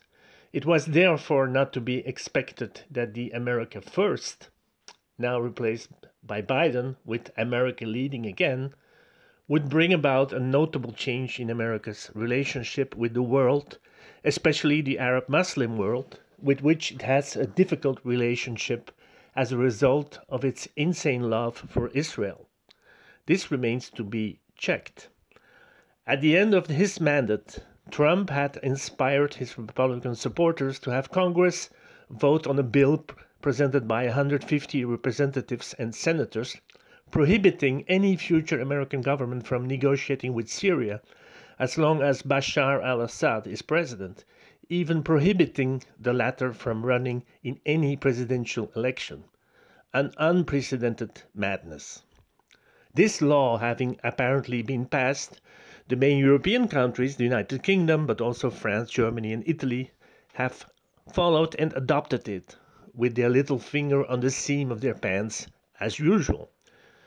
What was supposed to happen has happened, guided by the Joe Biden-Kamala Harris duo and with the full support of its servile European vassals. The guide of the world continues to bleed the countries that still dare to resist the will of the United States of America. In February 2000, in an article published by the American Enterprise Institute under the title "Let's Beat Syria, Don't Leave It Alone," David Wormser, a well-known neoconservative thinker and an advisor to George W. Bush, called for a conflict in which Syria is slowly bled to death. Coming on the heels of the assault on Iraq and 9 years of sanctions and embargo, the warning was worth taking being serious. Syria has now in Washington's sights, and with the aim of getting rid of the two Ba'athist regimes, was a symbol of the Arab nationalist movement and so-called relics of the Cold War. In September 2001, 10 days after the terrorist attacks on the Twin Towers, Iraq and Syria were at the top of the American list of 7 Arab and Muslim countries to be invaded and destroyed within 5 years: Iraq, Syria, Lebanon, Libya, Somalia, Sudan, and Iran. This list was unveiled in 2007 by the former commander-in-chief of NATO forces in Yugoslavia, General Wesley Clark.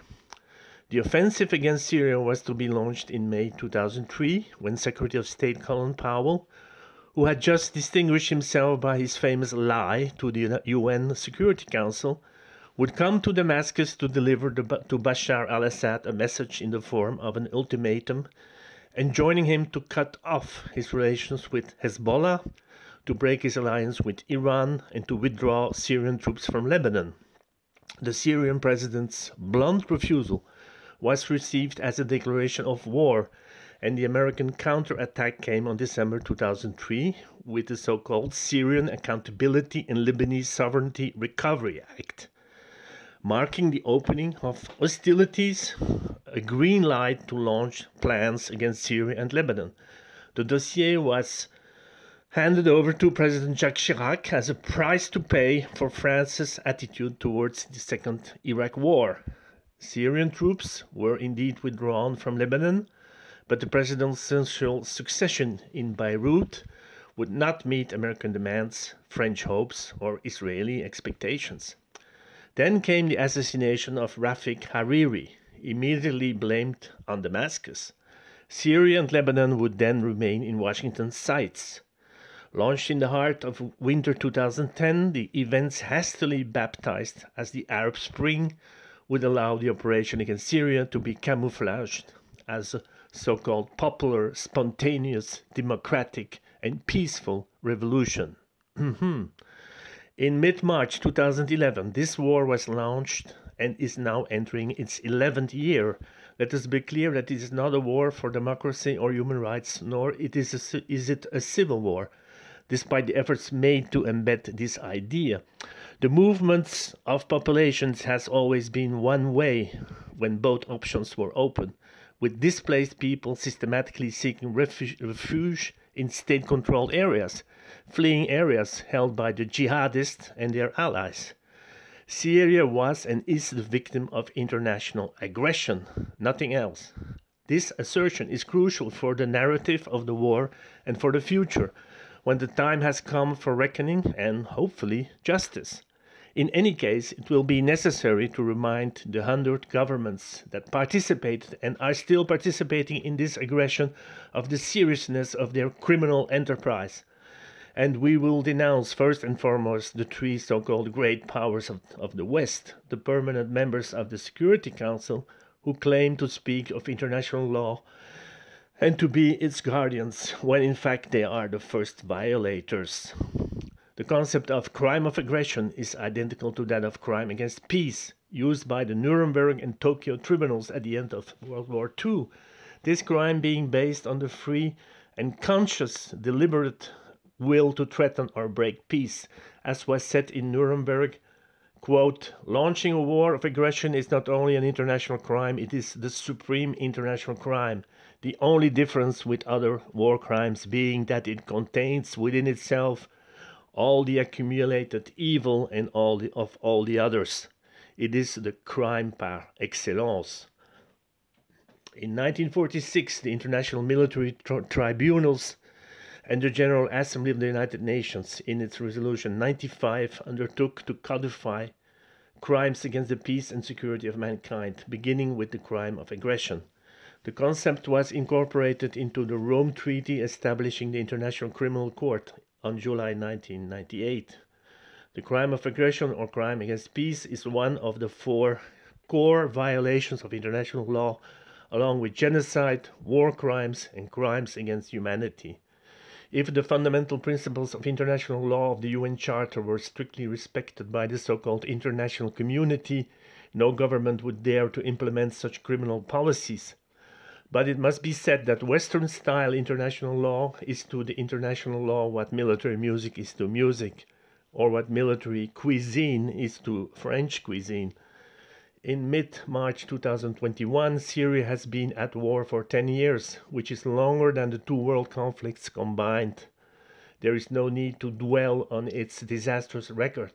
At the end of a decade of collective aggression bringing together Westerns and Islamist forces, sponsored by the Muslim Brotherhood and the Wahhabites, large part of Syrian territory are completely devastated.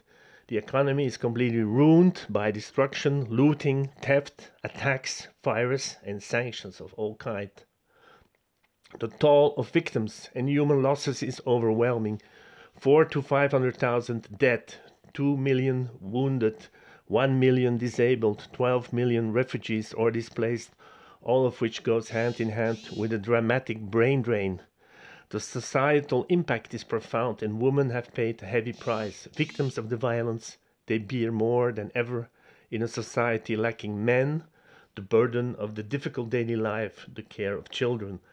But the Syrian state has not been defeated. With the help of Russia, Iran, Hezbollah, the national army and institutions have resisted. The Syrian people as a whole faced the war with exceptional courage. Syria was the first Arab country to weather the revolutionary storm. Bashar al-Assad has played a major role in this resilience. If he had not been the head of state, there would no longer be a Syria, which was the goal of the aggression. Since the outbreak, the war has undergone unforeseen developments. Its nature has changed dramatically as Syria had military victory in sight in 2018, with Trump already cracking down. The USA and its allies, France, the UK, other Europeans, Israel, the sponsors of Islamist forces like Turkey, Saudi Arabia, the Emirates, Qatar, would not accept the so-called unthinkable victory of Bashar al-Assad, let alone their own unthinkable defeat. In 2016, Robert Malley, Obama's Middle East advisor, told a journalist, as long as it does not have in its hands strong cards allowing it to impose a suitable solution to its liking, America is ready to wage, and quote, to wage against Syria a war without end, whatever the cost, even if it were to serve the interest of ISIS for some time. This was obvious reference to the leading from behind strategy that Obama used for his proxy wars that allows to start an invisible war without declaring a war.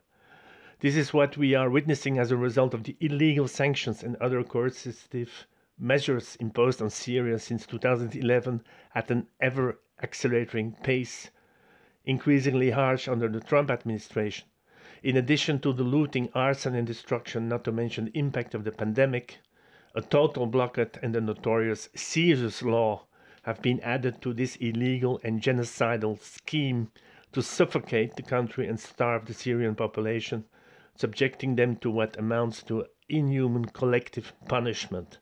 UN experts, Secret Service investigations, and official statements affirm that the sanctions and the imposed blockade are not only war crimes, but crimes against humanity of a genocidal nature, a crime of aggression. Since the beginning of these Syrian wars in March 2011, with the full support of its rogue friends from Europe or the East, the Obama administration had undertaken to defeat Syria in order to achieve several overall objectives, which are the following. 1. A regime change, including removal of Bashar al-Assad. 2. Political genocide, destruction of the Syrian state, its institutions and structures, and if possible, the dismantling of the country. 3. Ethnocide, the attempt to destroy the Syrian people, their society, their history, their memory, their rich heritage, their vast intellectual potential through mass immigration and refugees. Although the regime change and the removal of Bashar failed, this criminal plan was continued by Trump, the American leading from behind, the second wave of the aggression, this invisible, silent and endless war in order to achieve politicide and ethnocide. Given the new geopolitical balance between the Atlantic camp and its allies and the Eurasian bloc led by China and Russia, supporters of the Syrian state, this second wave is probably doomed to failure. But the nuisance capacity of the declining American empire should not be underestimated. In this March 2021, the calendar offers a golden opportunity to all impostors to race in Western countries. France is far from being behind. An avalanche of comments, analysis, articles, statements, speeches, radio and TV programs having in common to hammer the disinformation, the false flags, the lies that public opinions have been force-fed for 10 years on an unprecedented scale. The official propaganda does not leave the slightest space for contradiction, the doxa and the omerta being two sides of the same coin. But this omerta, the law of silence, is almost encouraging, confirming that the censored writings or words reflect the truth. How can the intellectuals, politicians and media of the self-appointed so-called great democracies pretend to believe after 10 years that the Arab Springs were so-called peaceful, spontaneous, and popular movements. Intoxication, manipulation, shameless lying? Obviously. However, the countries that dare to pose as so-called friends of the Syrian people have come to pursue a potentially endless war, their strategy being to ignore the Syrian state or to make it an invisible and voiceless state. They carefully avoid any mention, any figure concerning Syria, crossing it out of the maps where it sometimes no longer appears, or omitting it from official documents, including the COVID statistics, etc. The news that the media broadcast about Syria are about sanctions, arrests, chemical attacks, terrorism, human rights violation, despite the reports of UN experts, intelligence services, investigators. So goes the politicide. Sooner or later, peace will return to the greater Middle East. Given the new balances when they realize that they must end their endless war, the United States will decide to make peace, if only for the sake of Israel's security or interests, and the first priority omnipresent in the Western landscape, including in French and European concerns. Seeing that there is no other solution, they will give their regional allies the green light and recommend their European lackeys to negotiate. In Trump's time, these loyal followers would have said, let's wait and see. They have no choice with Joe Biden and will have to rely on the saying that there is no war in the Middle East without Egypt, but there is no peace without Syria. This is what the past 10 years have made clear. Thus, if there is no military solution, there must be a comprehensive political settlement. It is up to diplomats to take over from the war makers. But after such a catastrophe, so many victims, so much devastation, so many crimes, it would be imprudent and shameful to stop a war in Syria that has never been declared, without rebuilding a new international law accepted by all and without settling the damages by paying compensation. Concessions will be necessary, but what was said earlier about Nuremberg and the crimes of aggression will be inescapable in order to rebuild international relations. The United States, but also the European and Eastern accomplices, are heavily responsible for these crimes. Their leaders love to fill their speeches with democratization, international law, peace and security. Behaving like gangsters, they take pride in condemning the rogue state, the regime, the massacring dictator in Syria. They are proud of their most heinous acts, of their devastation, and boast of supporting terrorist groups that do a good job. These self-satisfied characters should be aware of the precariousness of their position. They should never forget that they are and will always be responsible for an international crime par excellence under international law. They will be held accountable. Without a thorough settlement of all outstanding issues, how can we imagine a normalization as if nothing had happened? Thank you.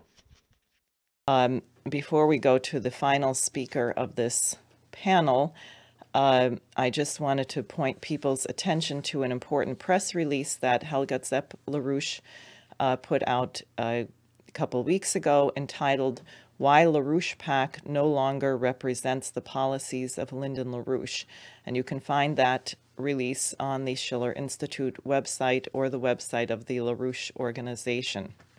So now we will go ahead to Jacques Cheminade, who is the leader of the LaRouche movement in France, who is the founder and president of Solidarité et Progrès, and he is going to give us a call to action, which will then be followed by questions and answers, and will be joined by Mrs. LaRouche.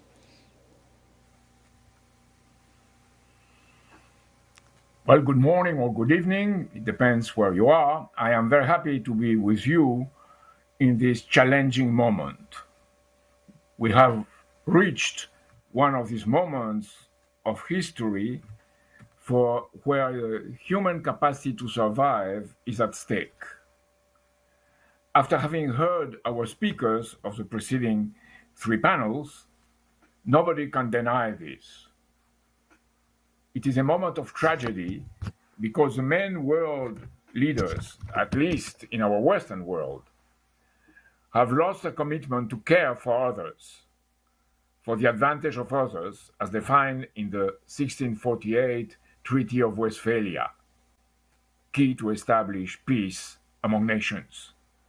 We ourselves would become tragic heroes, if we were to concede to the self-destructive dynamics of our societies, caring more for our own destiny than for the common good of humanity. What I mean by call of action is therefore not to tell people what to do, which would be preposterous. It is to share with you that we are the main potential force for the world to come, provided we keep continuously committed to the common good, the general welfare for ourselves and our posterity. As members or friends of the Schiller Institute, from multiple geographical and intellectual origins, we act for the coincidence of the opposites, for a constantly renewed higher purpose in a moral, political, economic, and aesthetic sense, to reach a unity from what has inspired our common contributions. We refuse to be Hamlets, selfishly obsessed by a culture of death. We have less excuses today to remain at an academic and existentialist level than our predecessors before World War II. Let's listen to what Leo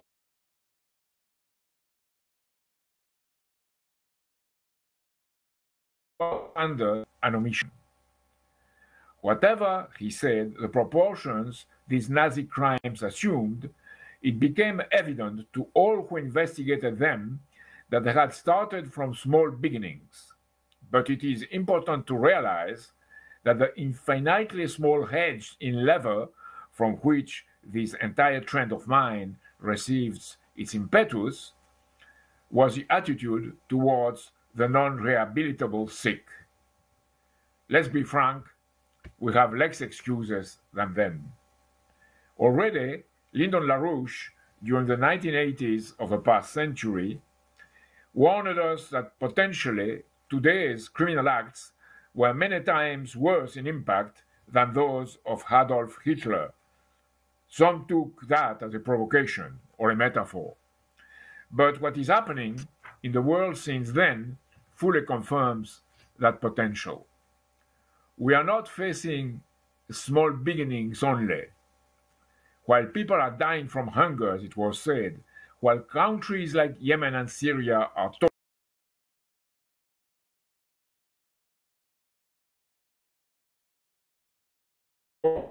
pandemics, our leaders turn their heads away, or worse, are part of the crimes. This has been stated better than I could do by our preceding speakers. The humiliation of the other has become a common bestial behavior. The financial great leap backward in the clutches of a green financial dictatorship has become the policy of the West, ineluctably leading, if enforced, due to the lack of physical economic developments, leading ineluctably to a policy which polite people call reduction of population and less polite people mass murders. More money has been issued in a few months in the United States than during 2 centuries of American history, and Japan, Western Europe, Latin America are going in the same direction, giving money to the money managers and not to productive investment. As a result, the present and the expected potential economic production in the future are not of world population. It is not a technical mistake, but a willfully destructive policy of an oligarchy to maintain its power against the interest of the other. Such an evil behavior leads to war. We mention here that Joe Biden, the President of the United States, dared to call the President of Russia a killer. To that, Dmitry Medvedev, deputy chairman of the Russian Security Council, answered, "I can only quote Freud, nothing in life is more expensive than illness and stupidity." At the same time, the United States announced their commitment to deploy mini nukes, lowering the nuclear war threshold. NATO deploys in Defender 2021 military exercises next to the Russian borders, and Jens Stoltenberg, NATO's General Secretary, calls for a global NATO extended into Asia, while the British government pursues the aggressive dream of a global Britain. Western policies are even worse towards China, as we all know. Secretary of State Antony Blinken, Secretary of Defense Lloyd Austin, and the entire Biden administration are openly calling for joint preparations for military confrontation with China. From all projects mentioned, and I want only to mention, because El-Gazette LaRouche mentioned these projects from the American administration, I want only to mention the present interim national security strategic guidance. All these are the same background of warmongering. A warmongering tone prevails with or over some hypocritical references of democracy or the responsibility to protect. We, of course, say no to all these threats. The dissolution of NATO to put all these imperial threats to an end has become mandatory. A circle of reflection of French interarms, composed of major retired generals, has called to stop the mad train of NATO before it's too late. But of course, much more is needed. We need a positive project that would create a reference for the whole world. El-Gazette LaRouche calls for this full mission. The immediate establishment of a modern healthcare system in every country of the world. The doubling of world agricultural production in order to eliminate hunger and poverty for a growing world population. The end of the casino economy through a global Glass-Steagall to separate the banks. A new Bretton Woods credit system to provide productive credit for investments in the real economy. The creation of 1.5 billion new productive jobs to rebuild the world economy after the pandemic and to seriously begin to overcome the anti-developing policies that are established. Cooperating with Russia and China to develop a new Silk Road in Southwest Asia and Africa. Root cause of the refugees crisis while establishing a lasting peace order. To fight for peace is not enough. We have to establish an order for the coming peace in the world. I made similar proposals from our country in France. Too often I hear people saying the conditions are not met. It's too good to be true. And even I think that human beings are not as good as you think. This is a moral decay of populations in our Western world. Faced with the permanent lying of the leaders, they have the belief in the good. It is to tackle this cultural pessimism that I make this call of action. Our fourth panel will show the commitment of doctors, farmers, and persons engaged on the first front for human life to present their proofs that the good could and should be actualized, and that a better world is possible, as was repeated by many speakers precedently. A better world based on moral commitment and all the potential means of production and transportation to build platforms for human development. The three ongoing Mars ventures express this cultural optimism necessary to all of us to build a world of explorers beyond us, both physically, mentally, and I would say in a real sense, spiritually. I strongly advise those of you who have not yet read it, to read Lyndon LaRouche's Earth's Next 50 Years, and those who have already read it, to reread it. But now, with impending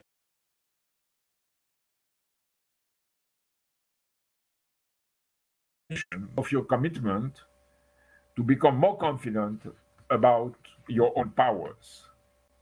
The battle for the future is not like a person or a lesson to be learned and followed, but a call for creation within our minds and for action on behalf of justice. Let me remind you of Plato's first book of the Republic, where he leads Glaucon, Polemarchus, and Thrasymachus to explore what justice is. He shows them that justice is neither to submit to public opinion and expect to trade advantages or to serve one's friends and harm one's enemies. It's neither that, nor to seek the advantage of the strongest, Thrasymachus. Socrates stresses the love of honor and money is considered as a shameful thing, and rightly so. And he adds that power is a necessary task not to find one's own advantage, but the advantage of the governed, and mostly of the weakest among them. This is what we have to mobilize ourselves for. The difficulty starts when we look at the state of affairs today. Western powers dividing the world into two categories, friends and enemies, with no sense of the common good, infecting public opinions with that sense and dividing to conquer as a principle to control populations. This leads logically to the world of the Thrasymachus and the Alcibiades, ruled by force and war or fall against all. Our call to action is therefore a call to change the very way of thinking of our fellow citizens, and to act to make it not only possible, but the funniest thing to do, because to do the good is fun. To organize each other, we have therefore to be ruthless.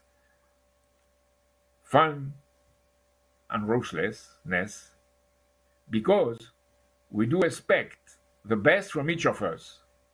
And it is with such a commitment that Gandhi won the independence of India and Martin Luther King the end of segregation. The test of victory, not for the individual pleasure to win, but for the sake of mankind's victory, victory is therefore not only possible, but it is necessary. Going as an objective imposed upon ourselves, going much further than Gandhi and Martin went, not to imitate them in this and that, but to fulfill their dreams. Let's have many dreams come true and sound the drum of history. But this time, as what was said in the first panel, with the best of all possible musics, to reach a harmony of interests along a world land bridge. To escape from Plato's cave and discover the sun is not the end of our task, it is only the beginning. As Carolina Dominguez stressed yesterday, the prisoners. The future belongs to the Leonoras, young Argentinians and Mexicans, young from Iraq and Yemen, young Americans, French, German, and Italian young people, young Americans, Chinese, and Russians, all of us young to meet a challenge. I wanted to say that today, the World Day of Poetry, poetry which means hope to be shared by all. Great. Thank you very much.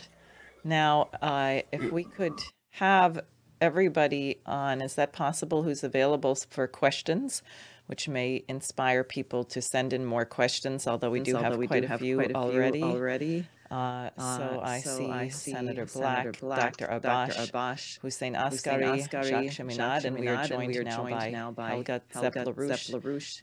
And do we have others, Mr. Ramay?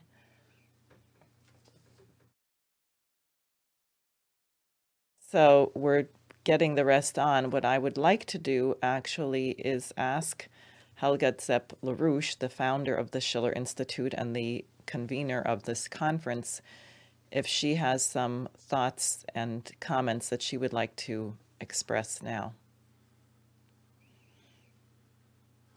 Yes, I want to express my gratitude to all the speakers who I think portrayed a very important picture about this region of the world, which, you know, I wish very, very much would again have the glory it had during the time when Baghdad was the most developed city in the world, the Abbasid dynasty period. And I think we are on a good way of accomplishing that. But, you know, I want to thank especially Senator Black and Ambassador Raimbaud, because, you know, what you said is so urgent to be heard. And I think what you told the whole world, and hopefully we get the message out to as many countries and people as possible, is not known. It may be known among certain circles and people in the region, but if you ask people in the United States or in Western Europe, they have never heard, and we got several messages to this conference, they have never heard a live voice out of Syria or out of Yemen. And, you know, I think, you know, I want to really thank you, because it was mentioned several times that, you know, crimes are being committed which remind us of what happened to be set as the standard in the Nuremberg trials. And, you know, I think one could add a lot of things. I think the underdevelopment, the denial of the right to development for every single human being on this planet fits the same category, because it is as murderous as, you know, if you kill people in any other way. So I really want to thank you, and we make a holy commitment, a solemn commitment to get this message out as widely as possible, with the idea to change this policy and replace it with one where all the neighbors of the Southwest Asian region are working together to undo this incredible injustice which has occurred with the new Silk Road. And, you know, I call on all the people in Europe to join. Russia, China, India, Egypt, all countries should join hands and help in this development project, and then it can be done. So I also want to back up what Jacques said. We need a call to action and a big mobilization. Thank you very much. I would just like, because I know the internet is a little bit tricky in Syria, and I'm not sure if we'll be able to keep Dr. Arbache on for all the questions. So Dr. Arbache, if you have something you'd like to say, please go ahead.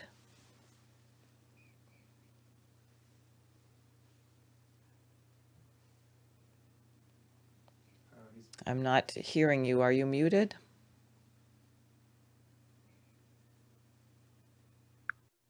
There we go. Good afternoon. Good afternoon. You heard me? Yes. Go ahead.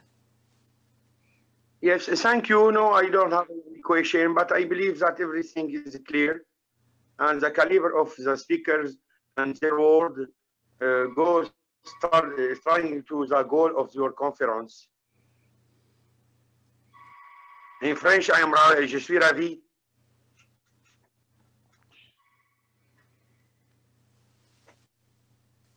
Okay. I think, is that it? It's hard to tell here with the connection. So if there's more or questions for you, we'll try again, but thank you very much. What I would like to do now is go to the first question, which I think could be answered by both Hussein Askary and Mr. Ramay. It comes from Mr. Saeed Mujtaba Ahmadi, who is the Deputy Chief of Mission from the Embassy of the Islamic Republic of Afghanistan in Canada. And he writes, number one, how could the United States develop a new post-pandemic strategy in coordination with the South and Central Asian countries to support political and economic stability and prosperity in this region? Helga may have some things to say about that also. And number two, what would be the role of major infrastructure projects to improve connectivity, foster socioeconomic development, and economic cooperation among the regional countries? So perhaps, Hussein, do you want to go first? I can start, but I think Mr. Ramay has more to say. Concerning what the United States and other Western powers can do in the region is actually, we don't need to reinvent the region or the mechanism. There is already a mechanism which is evolving. More and more nations are joining it, and it's the Belt and Road Initiative. Most countries around, including Afghanistan, almost every country in that region except for India, they have joined the Belt and Road Initiative. It's working, as Mr. Ramay explained for you about what's going on in Pakistan itself. So what is needed is that the United States and the EU join China, whether by joining the BRI formally or not, that there is already a method of work which is accepted by all nations as equals, and join that system without this supremacy complex, and admit that their policy was incorrect, as we have heard today. It has been destructive, and that the people in these regions really don't hate the West. I mean, people are not, they don't envy your economic and social system where 1% of the people enrich and empower themselves on the expense of the others. They are not envious of your system. They want you to contribute with technology, with know-how, to improve their lives and work with them as equals. And I think China has been doing this. That should be the model to be pursued. Mr. Ramay? Oh, we can't hear you. Can you hear me now? Yes, now we can. I think there are certain initiatives already on which we can build. For example, the Heart of Asia. So a number of European countries and the Western countries, including US, is a part of these negotiations and these activities. And under Heart of Asia, we have a special, you can say, the special windows for the economic cooperation and infrastructure building in Afghanistan. But if we specifically look toward China and the BR and CPEC, Pakistan has already extended its hand towards Afghanistan to be, Afghanistan should be the part of CPEC. Because look, if you look at the infrastructure Pakistan has built, especially from the Gwadar port, it can facilitate the trade with Afghanistan if we keep politics outside of it. Because it is the shortest route, one thing. Second thing, when Afghanistan people traveling through the Pakistan, they don't have any cultural differences with any, for example, there are the number of the Pashtuns are living in Pakistan, especially in the border areas. If you talk about the newly merged districts, ex-Fatah, you talked about the Chaman border, you talk about the other parts of the Balochistan where the Pashtun belt, the Pashtuns are living there. So this can be done. But most important would be if we keep politics out of it, one thing, and second thing, if we design program according to the need of Afghanistan. Because if we look at Afghanistan statistics, as I already have presented, that is really bad. If we include the ease of doing business indicators, they depict even more bad on a worse picture. So how we can bring Afghanistan into the CPEC and in other development initiatives, it depends how carefully we understand the dynamics of Afghanistan in the field of development and economy and institutions. It should not be like that, so we can say it's market competition. In the market competition, you need players who have some similar capabilities. Afghanistan does not have those capabilities due to the war going on for the last 4 decades, more than 4 decades. So whatever we have to decide, we need to decide with the prism of Afghanistan, not with the prism of any consultant or some other international institution, what they tell us. So these reforms are required, these reforms are required. Yes, they can do it, but immediately we have to take care of their own status. What is their status? If we are just talking about the big things and doing nothing, then we can continue it and there would be no use. That's what Pakistan is doing right now. Pakistan is trying to offer them so what they need. Pakistan is not trying to tell them what they should do. Pakistan is trying to work with them what they need and trying to provide them. So I think that would be the major question if we want to build any meaningful cooperation with Afghanistan. Thank you. Great, thank you very much. And I see we have Ambassador Raimbaud. Very good. I'm glad you're able to join us now. So Helga, you may have something to say about this, but perhaps the next question you and Ambassador Raimbaud would like to answer. Someone writes the question from a young Syrian on the American divide and conquer strategy against Russia and China.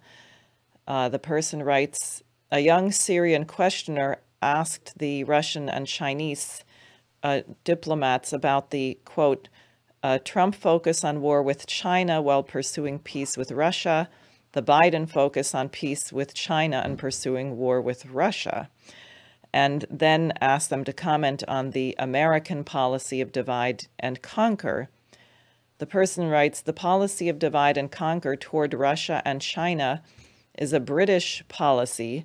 It is consistent with Mackinder's geopolitics policy to prevent Asian development and circle the continent. Biden, a complete instrument of Britain's BlackRock, neocons from both parties trained in British geopolitics and British cancel culture menticide, has deployed all U.S. and intelligence and warfare capabilities to apply pressure to China and Russia to break up all nations in the Middle East and destroy their economies through financial warfare and propaganda warfare, vaccine warfare, food warfare, etc. They say Colonel Black's speech as an old Marine warrior is greatly appreciated. However, without clarity indicating the British role in running the entire operation, we are addressing the United States, which is certainly as guilty as hell. But what about the role of the British, and how would we make that more clear? So, Helga, do you want to start, and then Ambassador Raimbaud? Oh, you're muted. Oh. There. No, we can hear you. I'm sorry. It's just a delay. Go ahead. No, I want to give the ambassador the first round. Okay. Oh, yes. Ambassador, you are muted.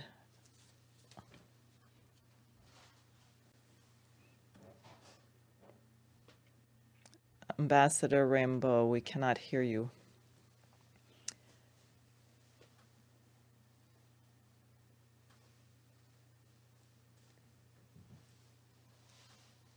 Also, I should just say if the ambassador okay. is...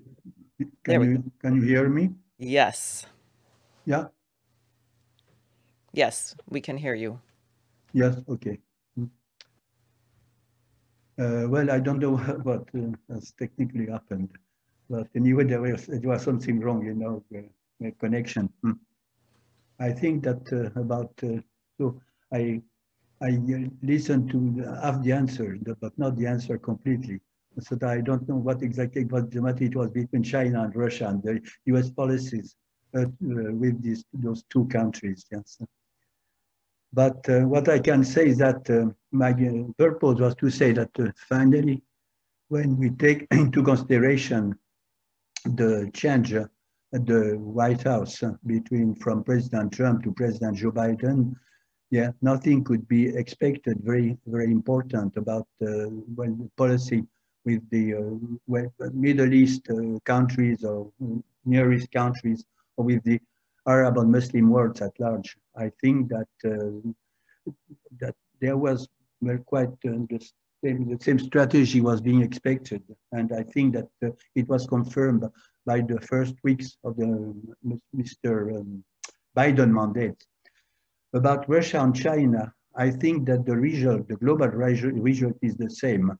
I understood what we said about well, the priority of Donald Trump and the priority of Joe Biden. It was exactly that, one for Russia and number two for China, and the other way around for Mr. Biden. So the objective research, Russia and China having the same attitude towards, for example, the Syrian conflict, as it was said at the Security Council maybe a dozen of times, a double veto from the two countries. I think that we cannot expect any change if, well, at first during Donald Trump's mandate, well, there was some, well, good, some better attitude toward Russia, but with China, it was the enemy number one.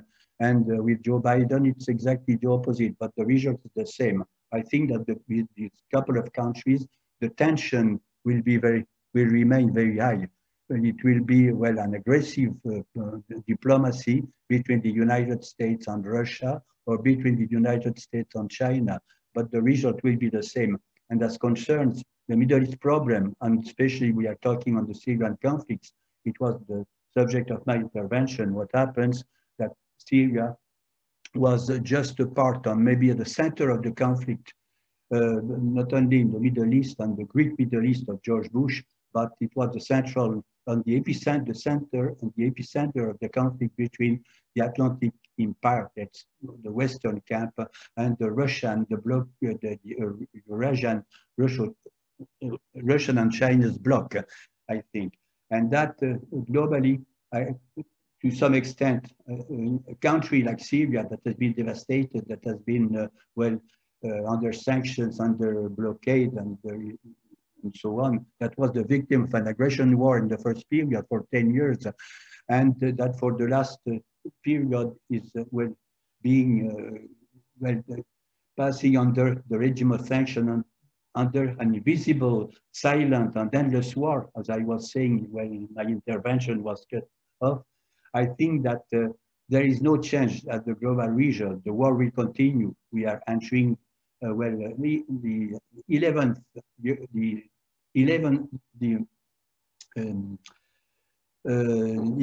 year of the war, and Syria is being devastated more and more. And the Syrian people are, well, living a real, well, tragedy, being hungry and being not, well, healthcare is not possible because of the sanctions, because of the embargo. They are thirsty, they are hungry, they are sick, they are, well, hurt by the pandemic of the corona pandemics, and there is no solution, visible solution for the time being. And it seems that in the global geopolitical prospect for the time being, Syria will continue to be the epicenter of the conflict between Russia and China on the one side, and the United States and the Western country on the other side. I don't know if I am wrong or right, but I think it is, well, in the short run future, it will be the result of the situation of Syria. And about the details between China and Russia, or Russia and China, I think in the United States, well, apart from the change of president in Washington and the change of enemy number one, well, for Donald Trump and for Biden, I think that the result and the sanction for Syria will be exactly the same. And I think that the future of Syria won't be finally traced by the Western policy and the American policy. That is what I was wanting to say.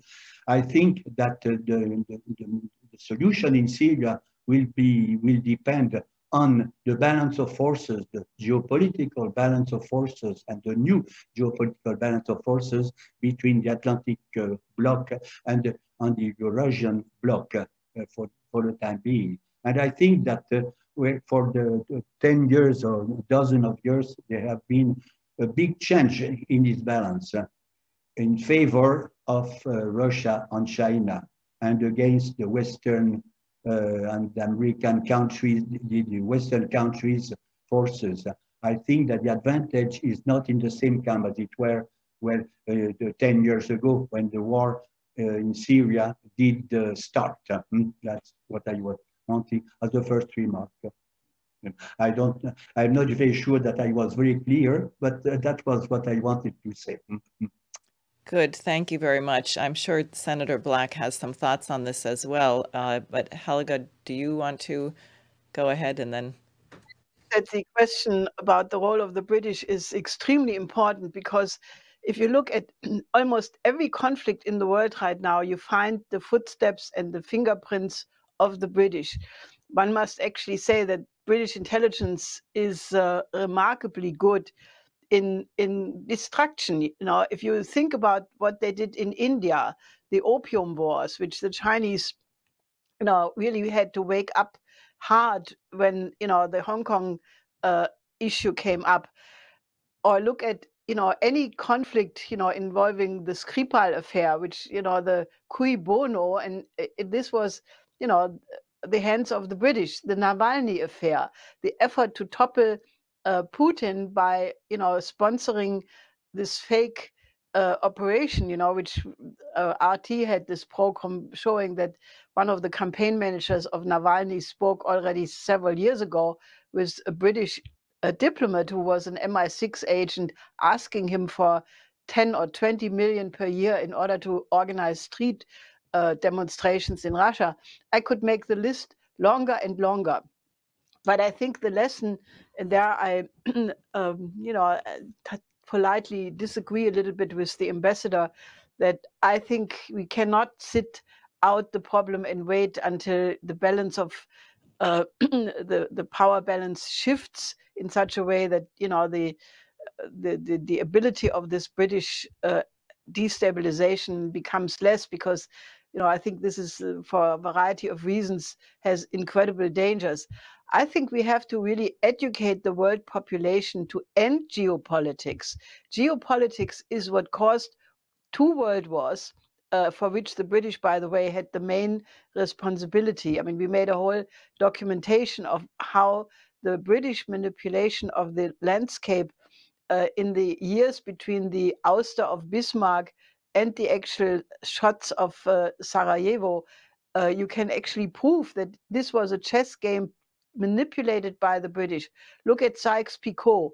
Look at the great game of, you know, the whole idea of geopolitics from Mackinder, which then was taken over by Haushofer.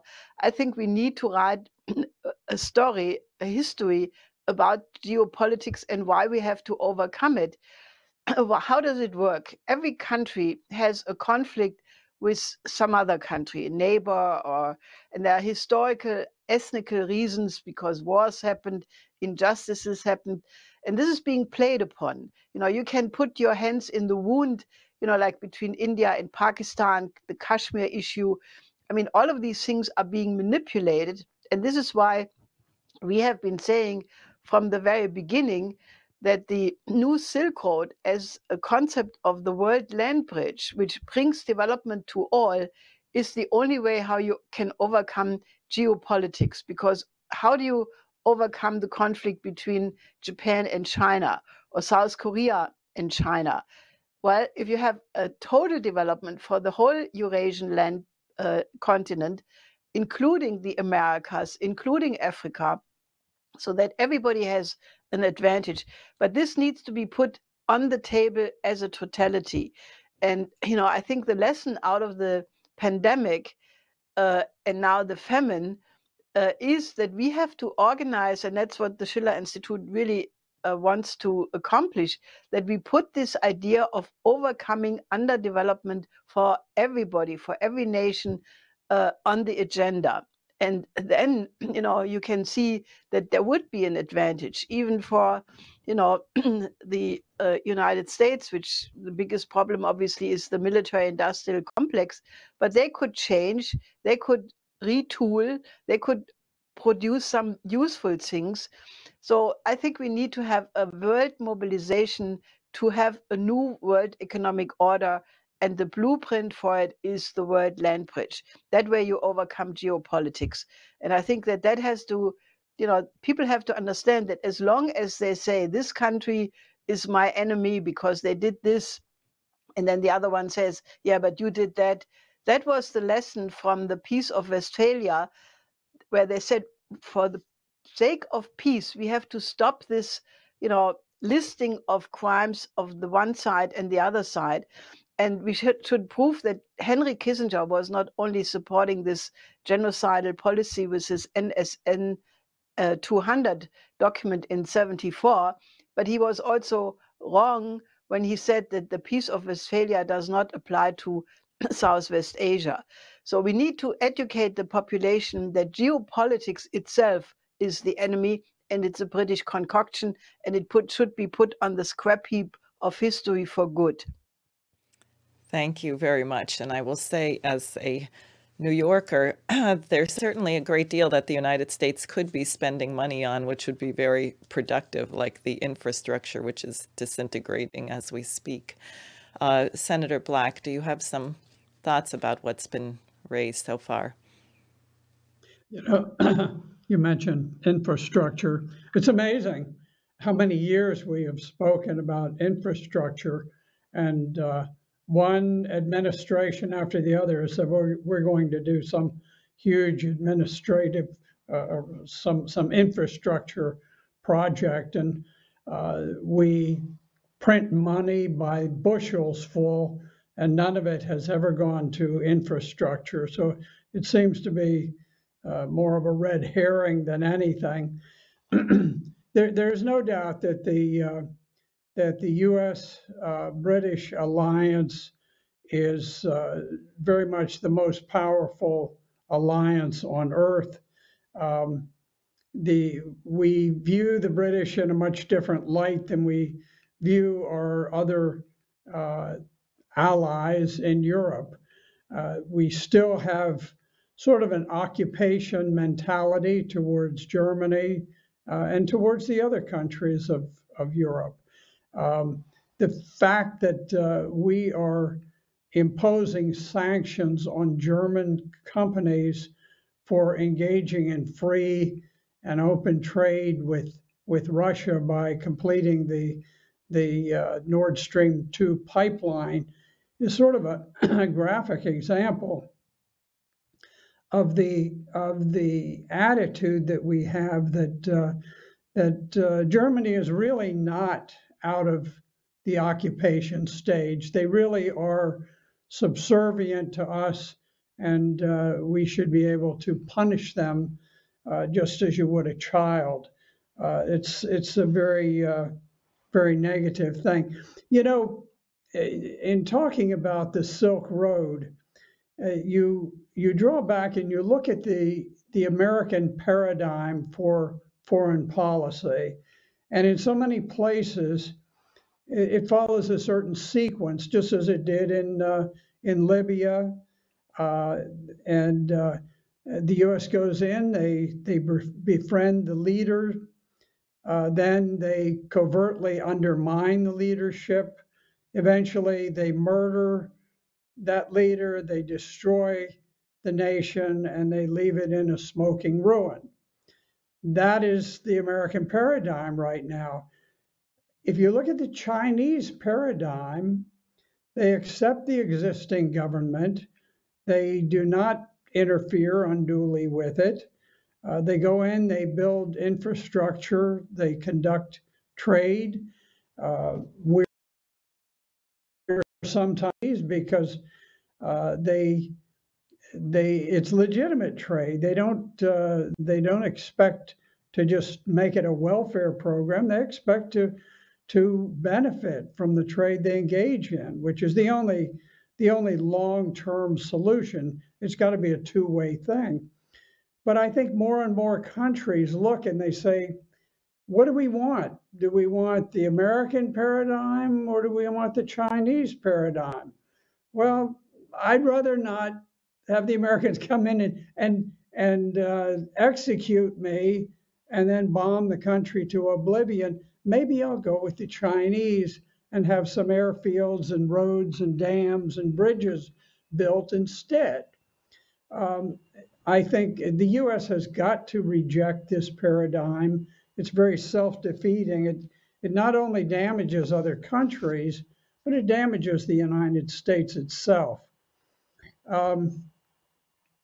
There is no evidence presently that suggests that the U.S.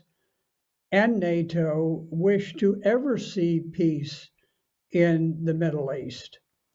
I believe that perpetual war is now viewed as a means of weakening the Arab nations vis-a-vis Israel and Saudi Arabia, and this is what we intend to do. We have this covert alliance with terrorists, which seems to have had its genesis when we were trying to oust the Soviet Union from Afghanistan. At that time, we had under arms a radical jihadist army of 300,000 troops in the field under the direction and being armed by the Central Intelligence Agency. We eventually did drive the Soviet Union out, but in the process, we established a group of madrasas where we use Saudi Arabian imams to teach the most radical, bloodthirsty vision of Islam, not shared by other countries. And later this gave rise to Al-Qaeda, which attacked the Twin Towers and the Pentagon. So it's a failed strategy. And I think the U.S. role in the world is changing. And somehow subtly, we can't just simply come out and say, well, we're not on top anymore. But I think we need to gradually begin to accommodate a multipolar world. The American monetary it's still quite dominant, and it's there's not a radical change, but there is slowly a weakening of the American dominance, which is what allows us to print money without any constraints. We're supporting a vastly bloated, corrupted, unsustainable military force. Oddly enough, here we're always touting our free market values and how efficient they are, and yet I have no question that the Russian defense industry is able to produce fighter airplanes for vastly less than what we can, and I think they're on the verge of producing more effective weapons than we are. Now, I'm not big on the whole weapons industry, but I'm just saying that we have to reduce the size and the drain from this, because we're spending as much as the 10 biggest military spenders behind us, including Russia, China, Saudi Arabia, Germany, India, just a tremendous number of nations, and yet we have this huge force. I think there's global discomfort over the U.S. interference on the high seas, the fact that we have arrogated unto ourselves the entitlement of being able to pull over ships of other nations and confine their crews and the ships themselves and do what we would like with them.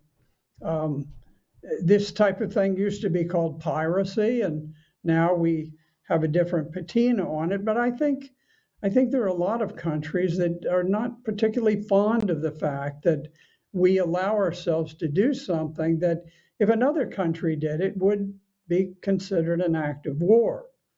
I think there is anger over the unilateral sanctions that are being imposed, both on friends and foes.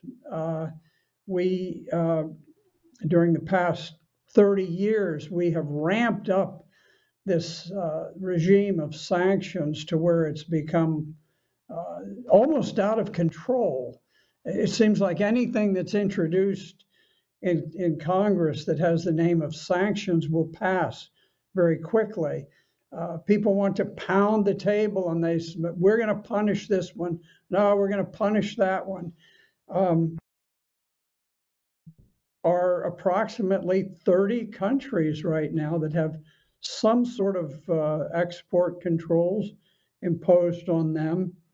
And I think what we have done with Nord Stream 2 by sanctioning companies that are servicing the completion of the last 1 or 2% of that pipeline, it's an outrage. It certainly belies the idea of any sort of an alliance of equals. And I think there is this gradual recognition among nations that the U.S. global dominance is gradually coming to an end. And I think it's important for us, rather than simply being intransigent and maintaining this dominance, this unipolar world at any expense, I think it's appropriate for us to do as other mature nations have done and to say, okay, there are changes afoot. It's time to accommodate. We now are going to have to resort more to diplomacy and less to bullying in order to manage our affairs with other nations. But I think what I'd very much like to see now. I'm a military man. I believe in having a very strong military, but it doesn't need to be nearly what it is.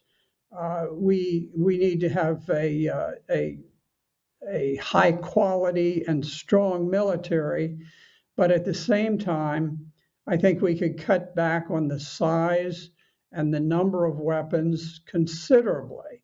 I don't think there should be any trouble in cutting a quarter out of the defense budget, so long as we don't take it out of personnel. We have a tendency to always say, look, we've got to have, a zillion F-35 fighters. Well, we don't need that. We need to pay our troops adequately. We need to have them well disciplined and so forth for the protection of the United States and not for the projection of aggressive military power overseas. Thank you.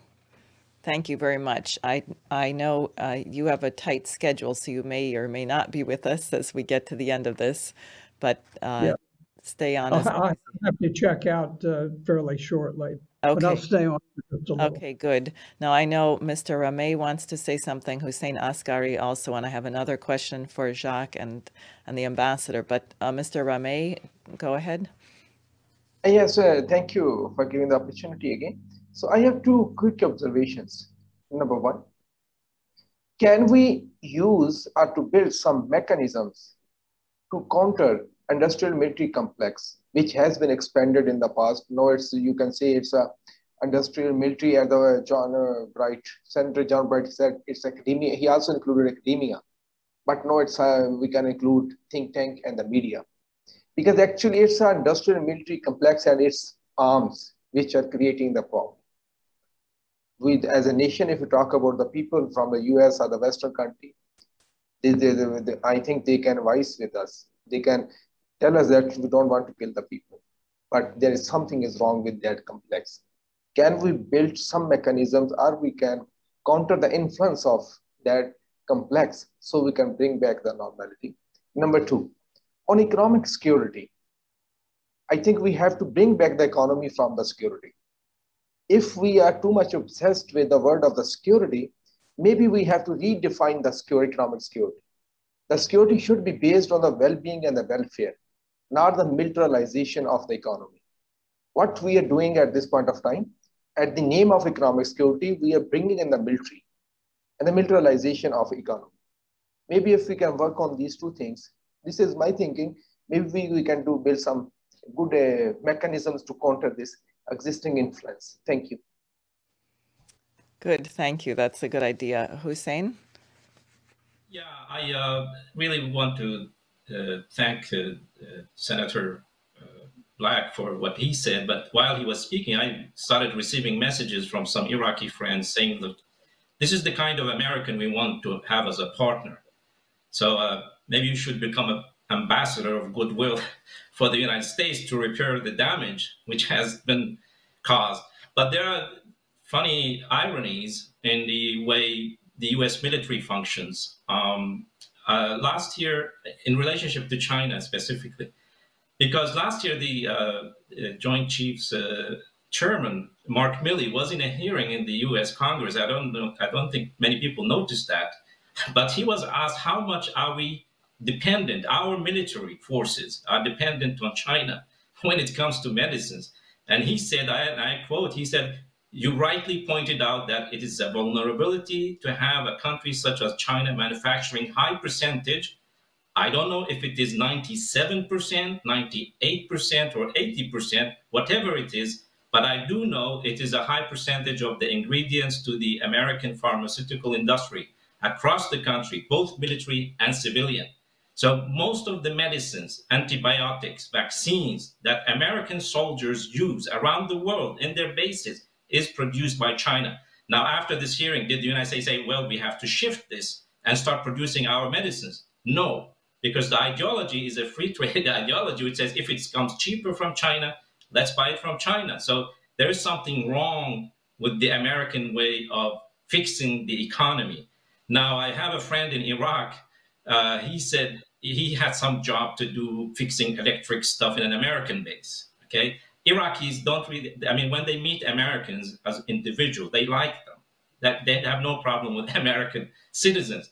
But he said if you go to the supermarket in a US base in Iraq, the supermarket is full with Chinese goods. So I think Americans should think a little bit about this issue and, you know, try to fix their economy. Mr. LaRouche has been fighting for this for a minute. It's not like it's anti-Chinese to build your economy or infrastructure and produce your own medicines. That's the natural thing a sane people would do. But at the same time, they can work with other nations like people in Iraq. Iraqis, the reason Iraqis have survived not only the last few decades, these thousands of years of wars, is because they are willing to forgive and forget. Maybe they will not forget everything that has happened to them, but they are willing to forgive if, on condition, they are provided with a future. The reason the Iraqis survive is that they are always thinking that tomorrow will be better. We will have a solution to these crises. Our children will have a better life than we do. And it's in that sense that if we have our mind in the future, then we will be able to think in much more clear with dealing with the problems we have today. So I thank you, Senator Richard Blackett. You really made a great contribution. Thank you. Great. Thanks. And I appreciate actually what you said, Hussein, about, I think this is a cultural question, which we started to get at in the first panel yesterday, because I'm sort of amazed by the speakers we've had from Yemen, Syria, Iraq, and others, that they have this quality of optimism where we in the United States, and perhaps Western Europe as well, who have not nearly suffered the same hardship, are much more pessimistic about the ability to change the future. And I think that's something we should really think about. Now, this is a question for Jacques and You may have other things you want to say as well, since you haven't spoken much thus far. But the question asks, has any European nation now distanced itself from the comments of President Biden, his attack on the president of the Russian Federation, Putin, as a killer? Is there any word from any European government distancing itself from this remark?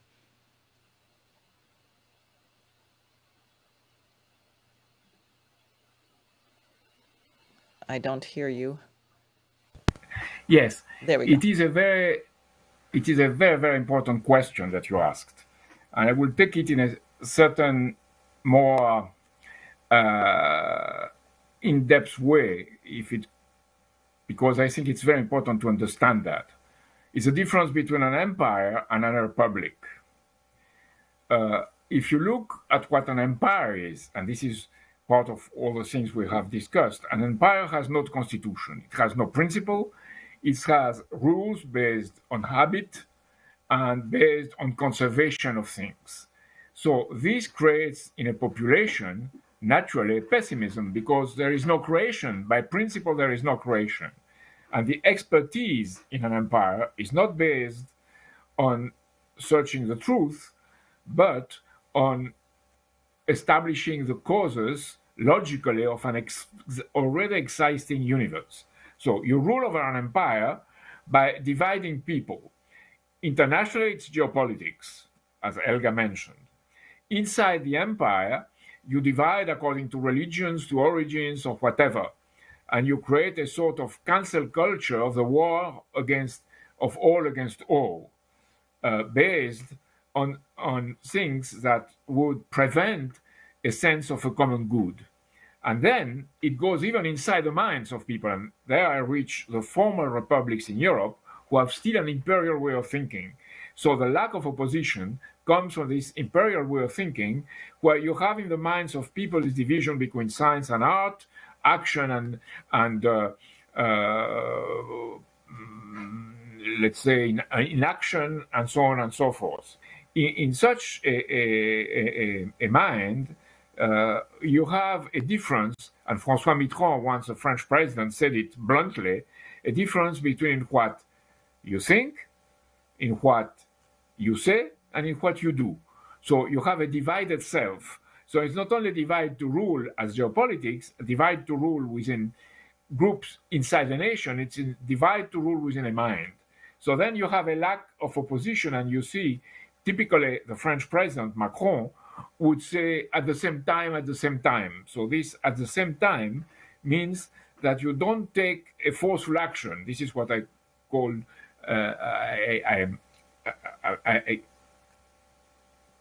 stress that a call of action is very important, because these people in the European way of thinking are based on still an imperial behavior who leads them not to intervene or to intervene on the side of the criminals. This is what happens. That's the first thing to say. Then the Republic.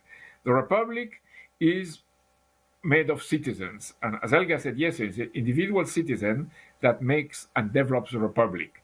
This is based with the idea of freedom as inscribed in the American Constitution. So this freedom is not only to not harm the other, that's you are still there with enemies and friends.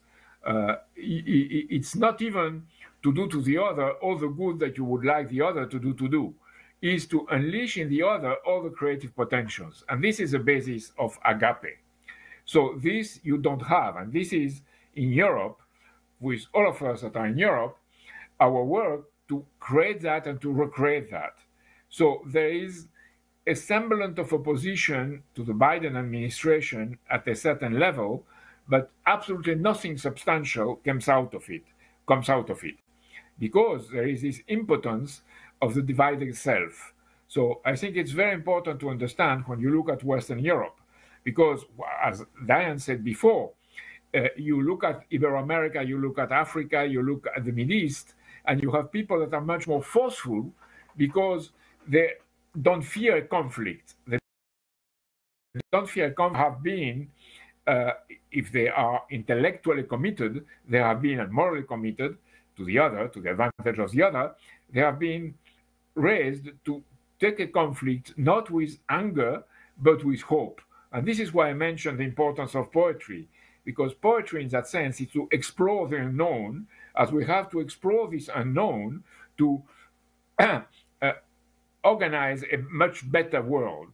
And this is the base of our commitment in the Syrian Institute.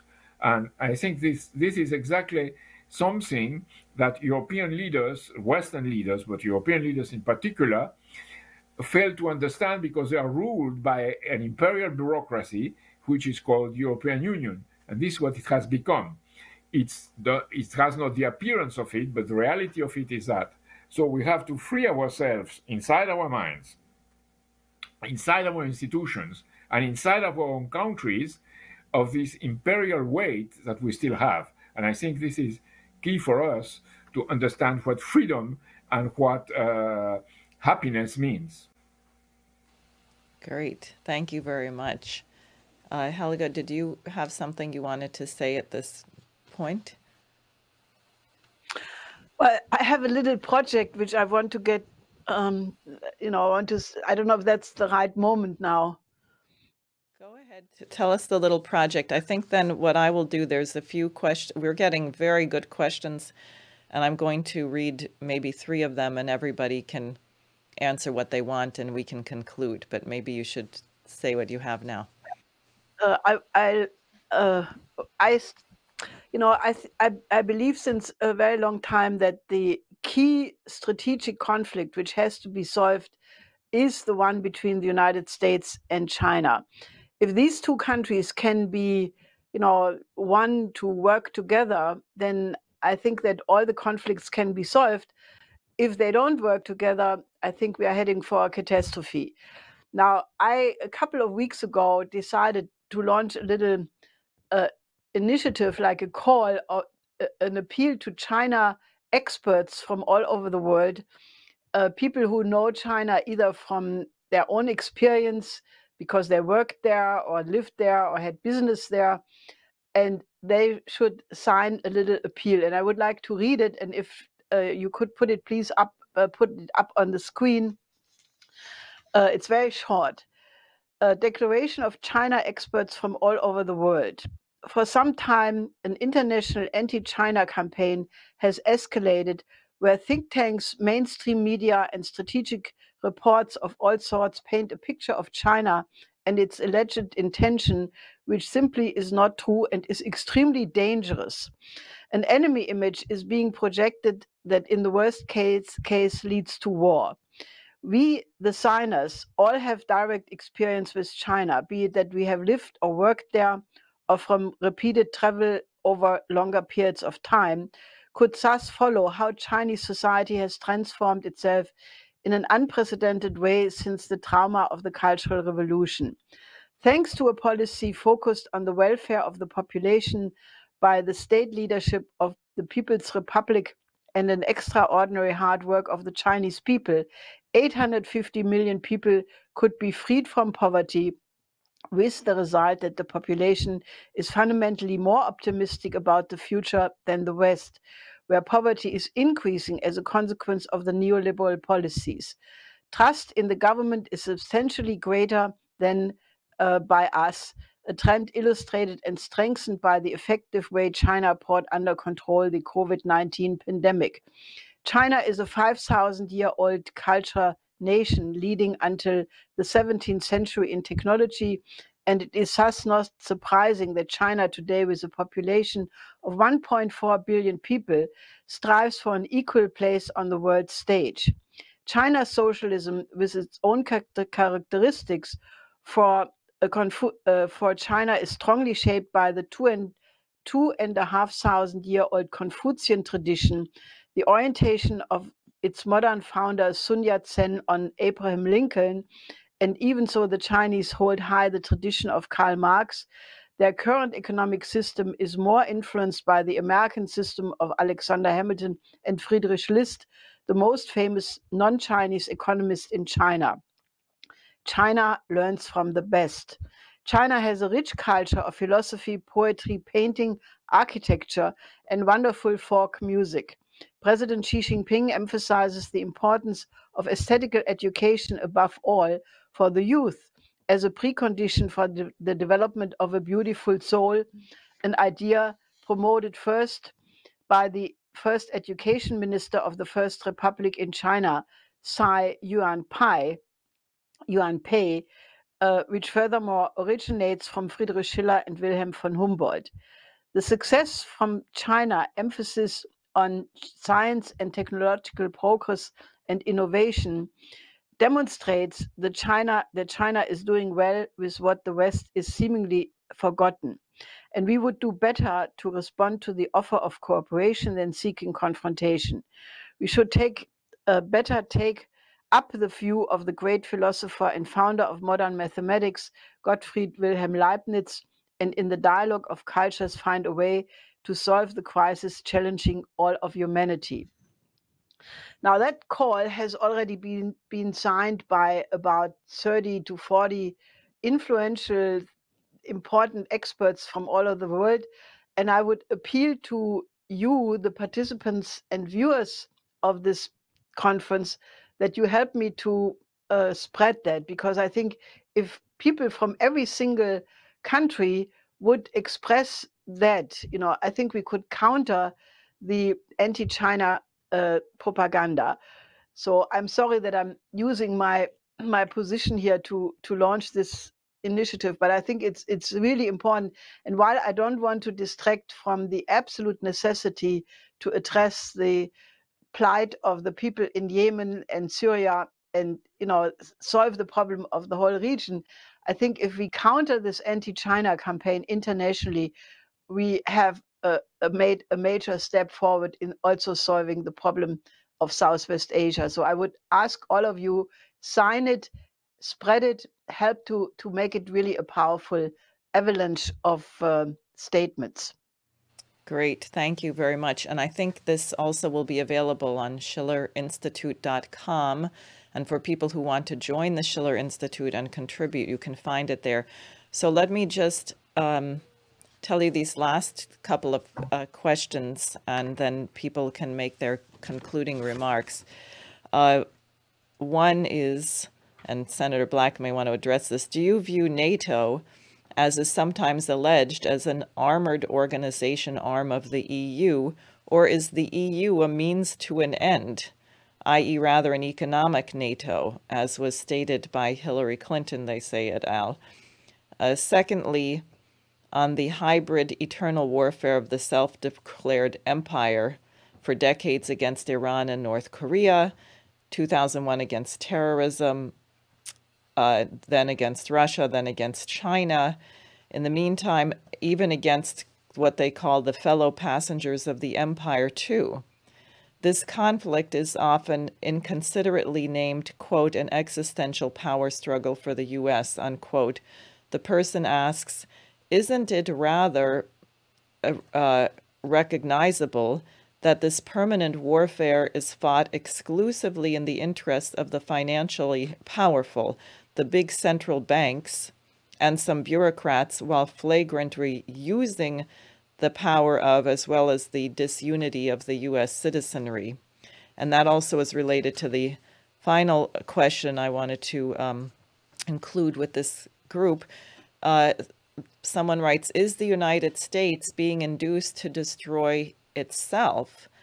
That the current policies of the United States seem to be diametrically opposed to the policies of 75 years ago. That is when we were under Franklin Roosevelt and allied with China and Russia, defeating fascism and Europe. And who would benefit from the United States changing its identity in this way?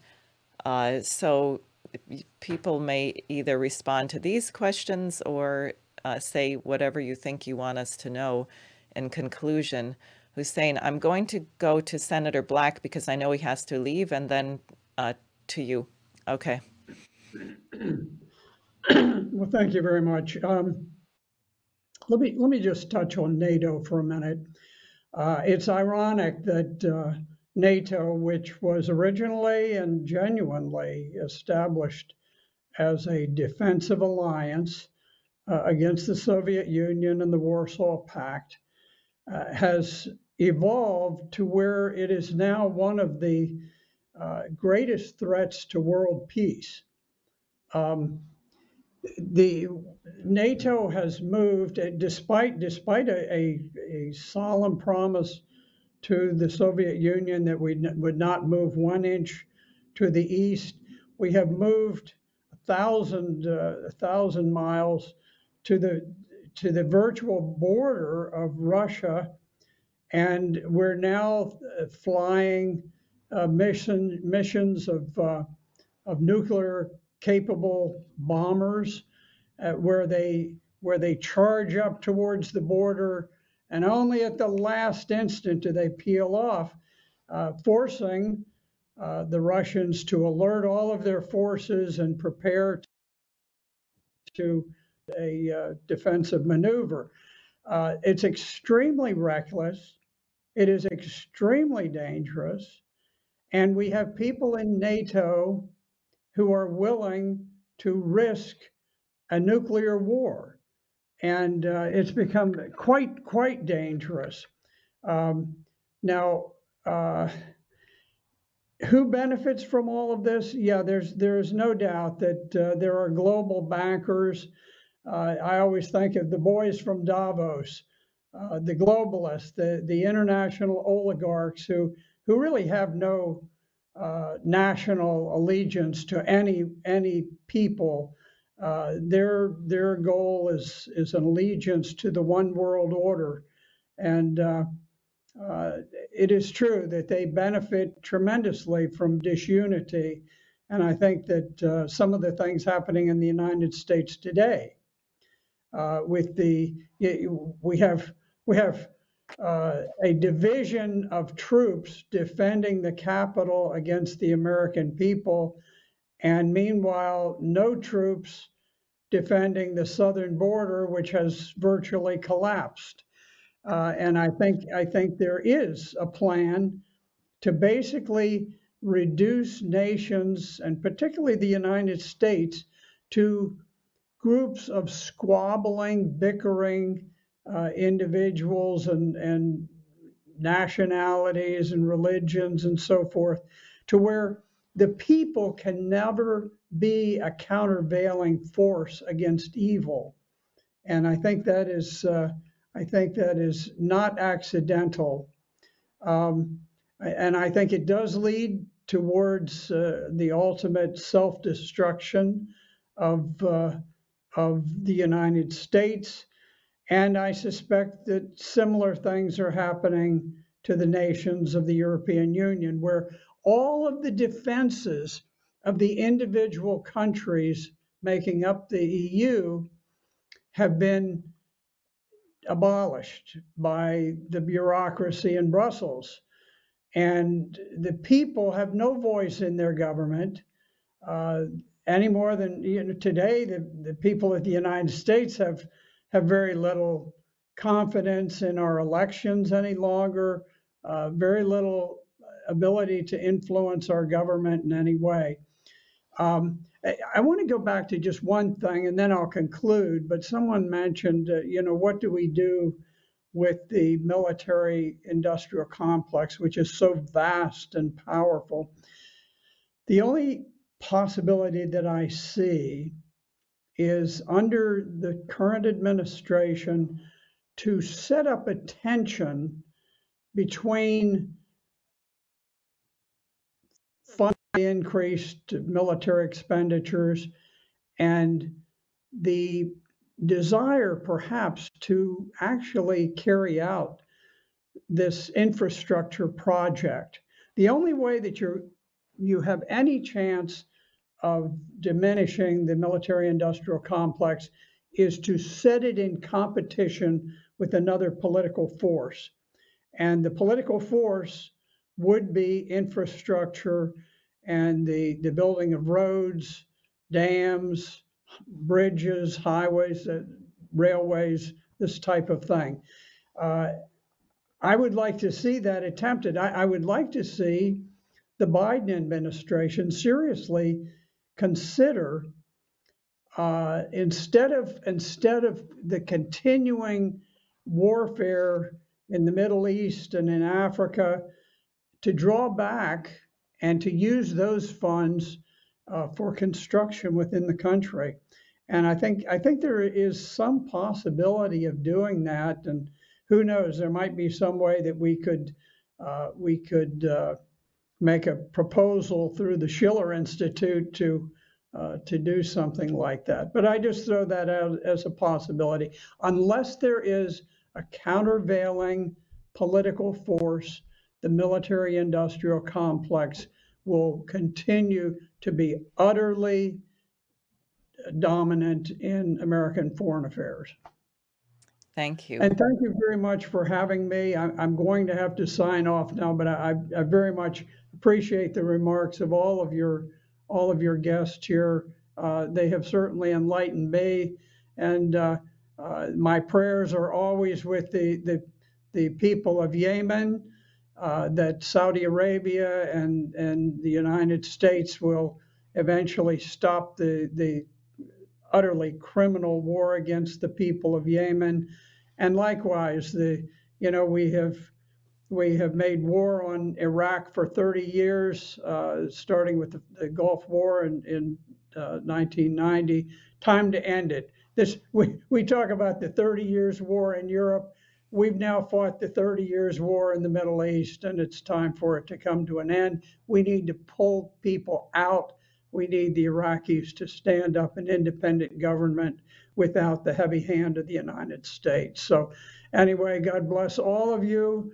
My best wishes, and thank you very much, Helga, for putting this on. Thank you. Thank you so much. Okay, Hussein Askary. Okay, I find it challenging to say anything meaningful after what Senator Richard Black just said.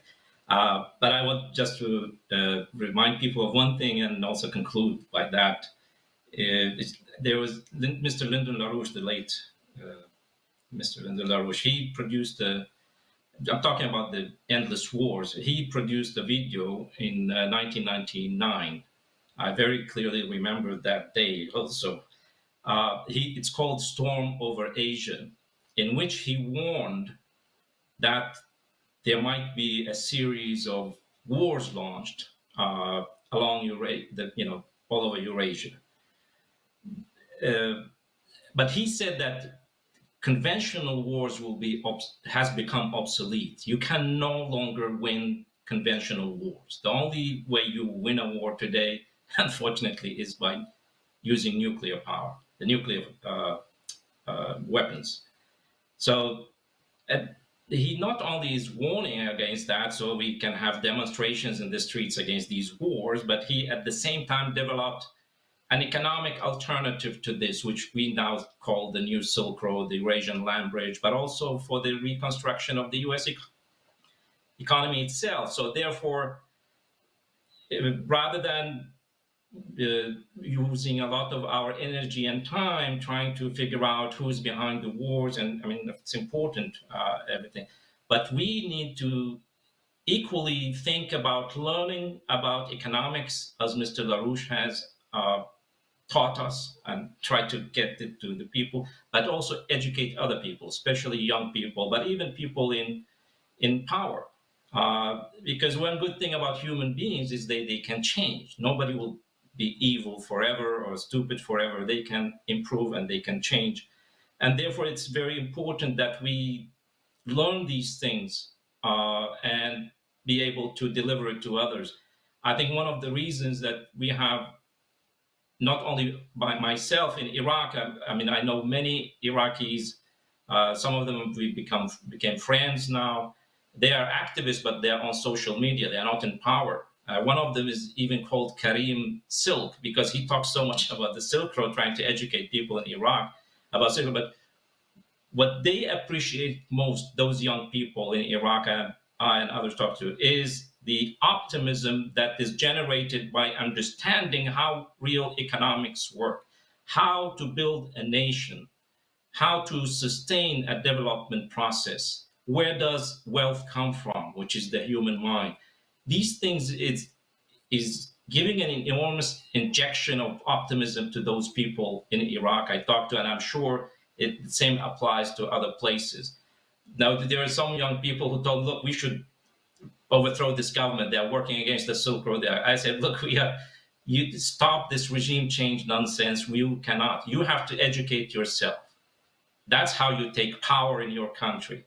And I'm willing to help you understand these things, but also you can educate your politicians, your leaders, and others in these things. And I think it's very important, even for people in the United States. I was very happy to hear the discussions going on in Ibero-America in yesterday's, that all this education going on, because that would be extremely important for the American people to shift this terrible destructive culture, and the same applies to Europe, I think.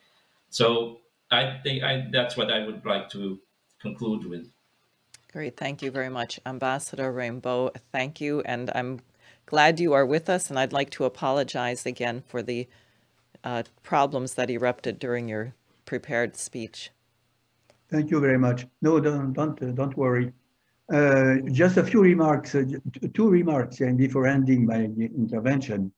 I think that I do agree about what was said about the necessity and basic necessity to recreate, to reorganize a better world, much better world order.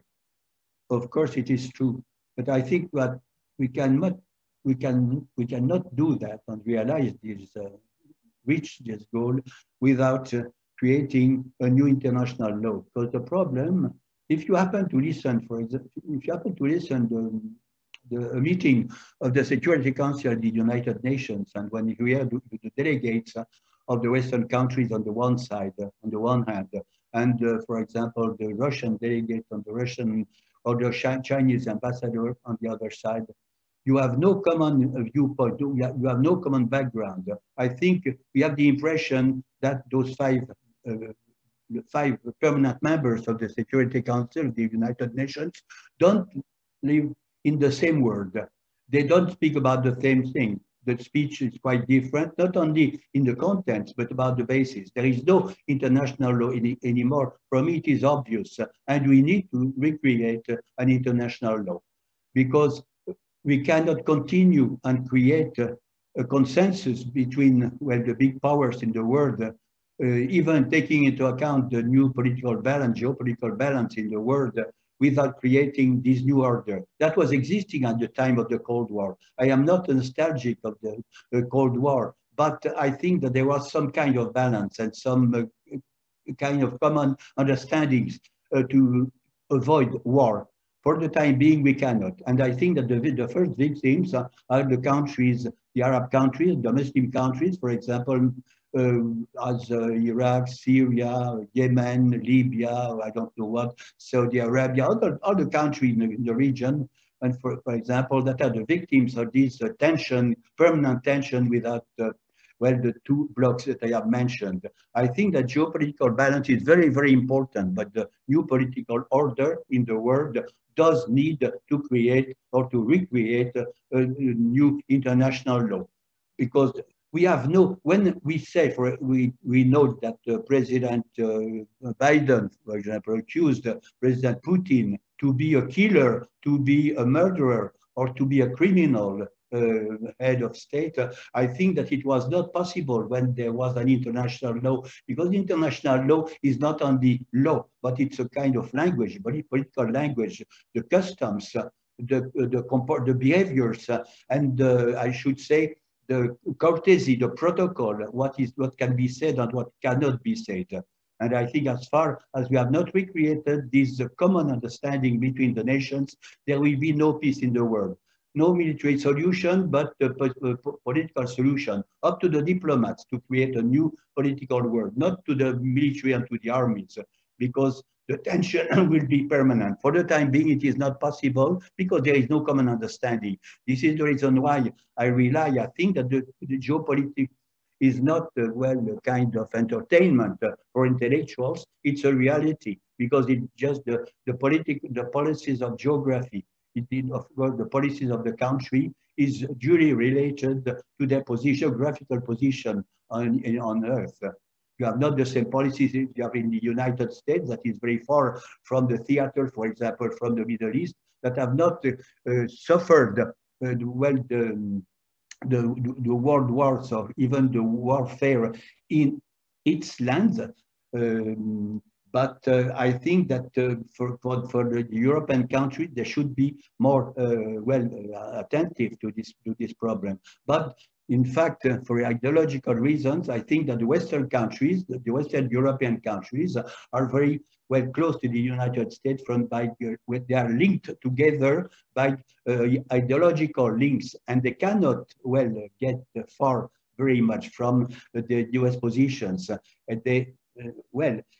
I think that in this situation, there will be no political solution, for example, for Syria. The Syrian people here, for example, for the Iraqi, I was noticing in the last period that for Iraq, a period of 30 years was needed in order to recognize what happened in Iraq, the number of victims, the tragedy for the state that was destroyed, for the people of Iraq, for the children of Iraq. We needed 30 years to understand and to recognize openly what happened, that it was a criminal operation and a kind of plan, to destroy Iraq. Will we need 30 years to recognize what is happening for the time being in Syria, destroying the country and the state, destroying the people of Syria? Well, this crime, this aggression, this criminal aggression, international aggression, the crime par excellence, well, will we need 30 years to recognize when there is no Syria anymore? I think this is the problem. And I say that about Syria and Iraq, but I should say that about Yemen, about all the Arab and Muslim countries in the region, and maybe other states, all the drama, the tragedies in the world. So we need a new international order, but a new international law. International law is not just a decoration, it's a necessity for a new, much better new world. Great. I apologize for being too long in my speech. Okay, thank you. Thank you very much. So we will go to Mr. Ramay. Thank you, Jana, for this opportunity again. First of all, just want to thank Ms. Helga for not only organizing this important event and my friend Hussein who invited me here, but also to Ms. Helga. She mentioned about the Kashmir. I think Kashmir is a big tragedy nobody is talking about right now. Where the 80 million people has been confined in their homes. So that is a huge, there is a huge human rights violation is going on. So maybe we need, as Ambassador was talking about, 30 years to recognize the problem. So that would be the problematic. Again, no, I will end by talking a little bit more about, already have spoke about economic security. That is very important area to break the complex, because this is an area where they play with the common people. They say your economy is in danger. So we have to do something militarily to control something. So they use it to frighten the people. Rather than to do something for their people, they try to blame other people. Like what was going on in France on the West, Yellow Vest movement. What was the output? The media ignored it at a larger extent. They just try to keep it low at the lower level. So again, they were blaming it to some other body. So CPEC, which is China-Pakistan Economic Corridor, again, the hostage, you can say the victim of this logic of economic security. It has been presented to the different countries. Look, if the CPEC will be completed, your economic security will be at the stake. That is not the case. Actually, CPEC is an opportunity to connect. It is an opportunity to help Pakistan, which is ally of war for the last 4 decades.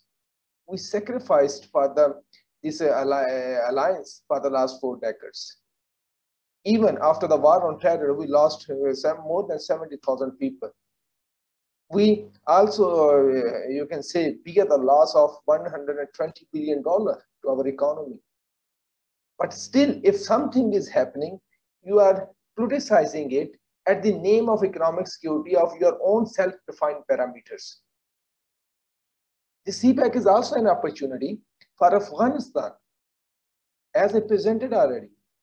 Afghanistan is really in need in the help of economic help, which can create economic opportunities, not aid. Because they are the 30 million people, you cannot give the aid to the 30 million people. You need economic opportunity.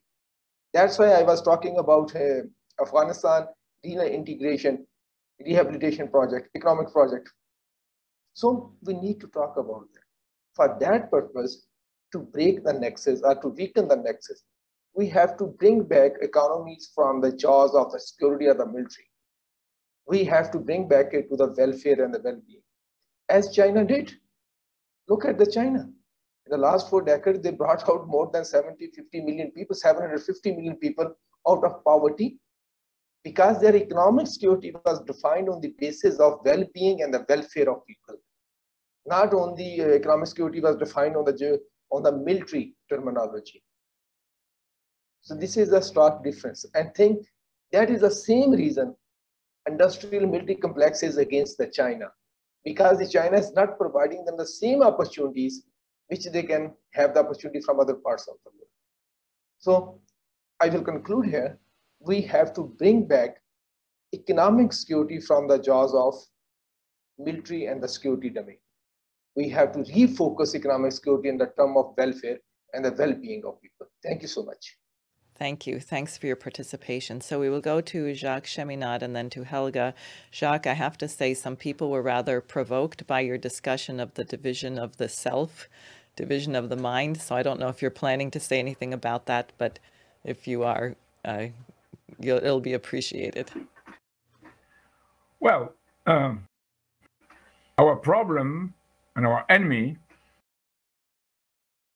is the British thing in an Anglo-American form, which is an occupying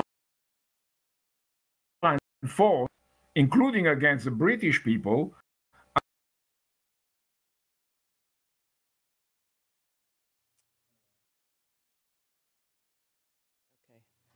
Uh-oh, we're having... Okay, go ahead, Jacques. Try again, and we may have to... Okay, can you hear me now? Yes. Okay. And our enemy is, of course, the financial British Empire, which has mutated into an Anglo-American form. And this is an occupying force against all, and also against the British people, and mainly the American people. So we have to free ourselves, and that would, in our action, would solve the problem of the division of our mind. We have to be clear of what we are doing, not with anger or resentment, but with the joy of bringing something to our populations. The second point is that the European Union has become the one branch of this empire, and it acts as such with the global Green Deal, the new Green Deal, which is against the very conception of populations. It's criminal in its intent. Then NATO is a military branch of this system, of this imperial system. And remember that NATO was a cradle for the Club of Rome. There are limits to growth. What Lyndon LaRouche opposed, there are no limits to growth. And he said how to proceed to make it work. So at this point, this being said, it has to be understood that China is a key part of the solution. And the Elgas Declaration is key, including for Southwest Asia, because to give justice to China is to give justice by the same token to the Middle East, and what Hussein brought and what was developed by our speakers from that region, it's now very clear. So what happens for us Western countries? Our countries should change because we are part of the problem. So the solution is to uproot the evil planted in us by this empire notion. And remember, the punishment was, for us, was the punishment of the empires, was in World War I, what was a British Empire mainly, as Helga said, but remember, France was also an empire, Germany was empire, there was the Ottoman Empire, and all these empires created the condition of war. So this should be remembered, and then it's, if you are a Republican, your mind is no more divided because you're a citizen committed to the universal good, to the common good. And this is inscribed in the American Constitution, and this is a way to, as was stressed by Alejandro Yaya or Daniel Marmolejo, and in particular Carolina Dominguez, it's to create a youth movement where this freedom, this liberation of the, I must say, this heavy weight of the empire, we are freed, and then our mind is straight. And that's a challenge. And the challenge, I mean, I am optimistic that we are going to advance very fast because the moment of history is tragic, and in these moments, there is a chance to change things. And together we can change it. And I am already seeing the resonance of what we are doing in our diverse countries, and we should keep going. And I think there is a sense of poetic hope for the future because we are ready to explore the unknown, which is a commitment to do better than those who inspired us from the past, and to bring to Lyndon LaRouche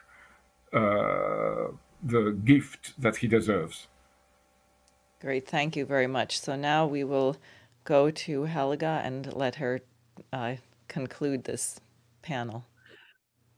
I want to address the question if the United States and the European Union are self-destructive.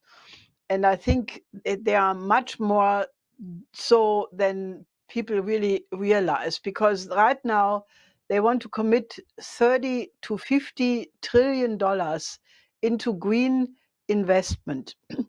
Now that is the biggest self-destructive policy because, you know, you cannot go to low energy density in highly advanced industrial countries without destroying them. Now this will come at a huge social cost because, you know, one of the economists of Deutsche Bank recently wrote that the whole debate about the Green Deal has been completely dishonest because the EU, for example, did not tell the people that this will go along with a gigantic, dramatic reduction in the living standard and, you know, will destroy many, many jobs. And I think there is now a first important reaction, which was mentioned yesterday, that 12 attorney generals from 12 American states are suing against executive orders of Biden trying to implement that. Now, I think one should really consider the fact that in the interim national security review, where on the one side, the geopolitical confrontation with Russia and China is dominant, the other major issue is that climate change is the national security priority number one of the military-industrial complex. I think this deserves to be much more reflected upon, because I think this is the crux. What has the climate change question to do with the fight against Russia and China? I cannot now elaborate this in all consequences. I just want to put it as food for thought for people to really reflect that point, because I think what Senator Black said is true. We have been trying to do that for many years, but if we could mobilize that the same investment of $30 to $50 trillion would go into infrastructure in the United States to reconstruct Southwest Asia, you know, we would solve the problem. You could have a peace solution. You could have a solution which would be in the interest of everybody. And it is clearly the alternative to the building up this war machine and going to war. But to do that would really require a gigantic mobilization of the populations of many countries working together. And this is one of the things we want to accomplish with this conference. Great. Thank you very much. So I just have a few. I'd like to thank all of the speakers, those who are with us still and those who had to leave. A few announcements. One, there are two releases from Helga Zepp-LaRouche. One entitled Why LaRouche PAC No Longer Represents the Policies of Lyndon LaRouche on the Schiller Institute website. The other is the letter which she just read and promoted in her earlier comments, the Declaration from Experts on China on the Urgent Necessity of U.S.-China Cooperation. And Helga, what you just said really leads us into the next panel, which will begin at 2 p.m. Eastern Daylight Time, 11 a.m. on the West Coast, and 7 p.m. Central European Time, the challenge of famine and pandemics, coincidence of opposites, or mass extinction. So we hope to see all of you back in about 31 minutes for the next panel. Thank you very much.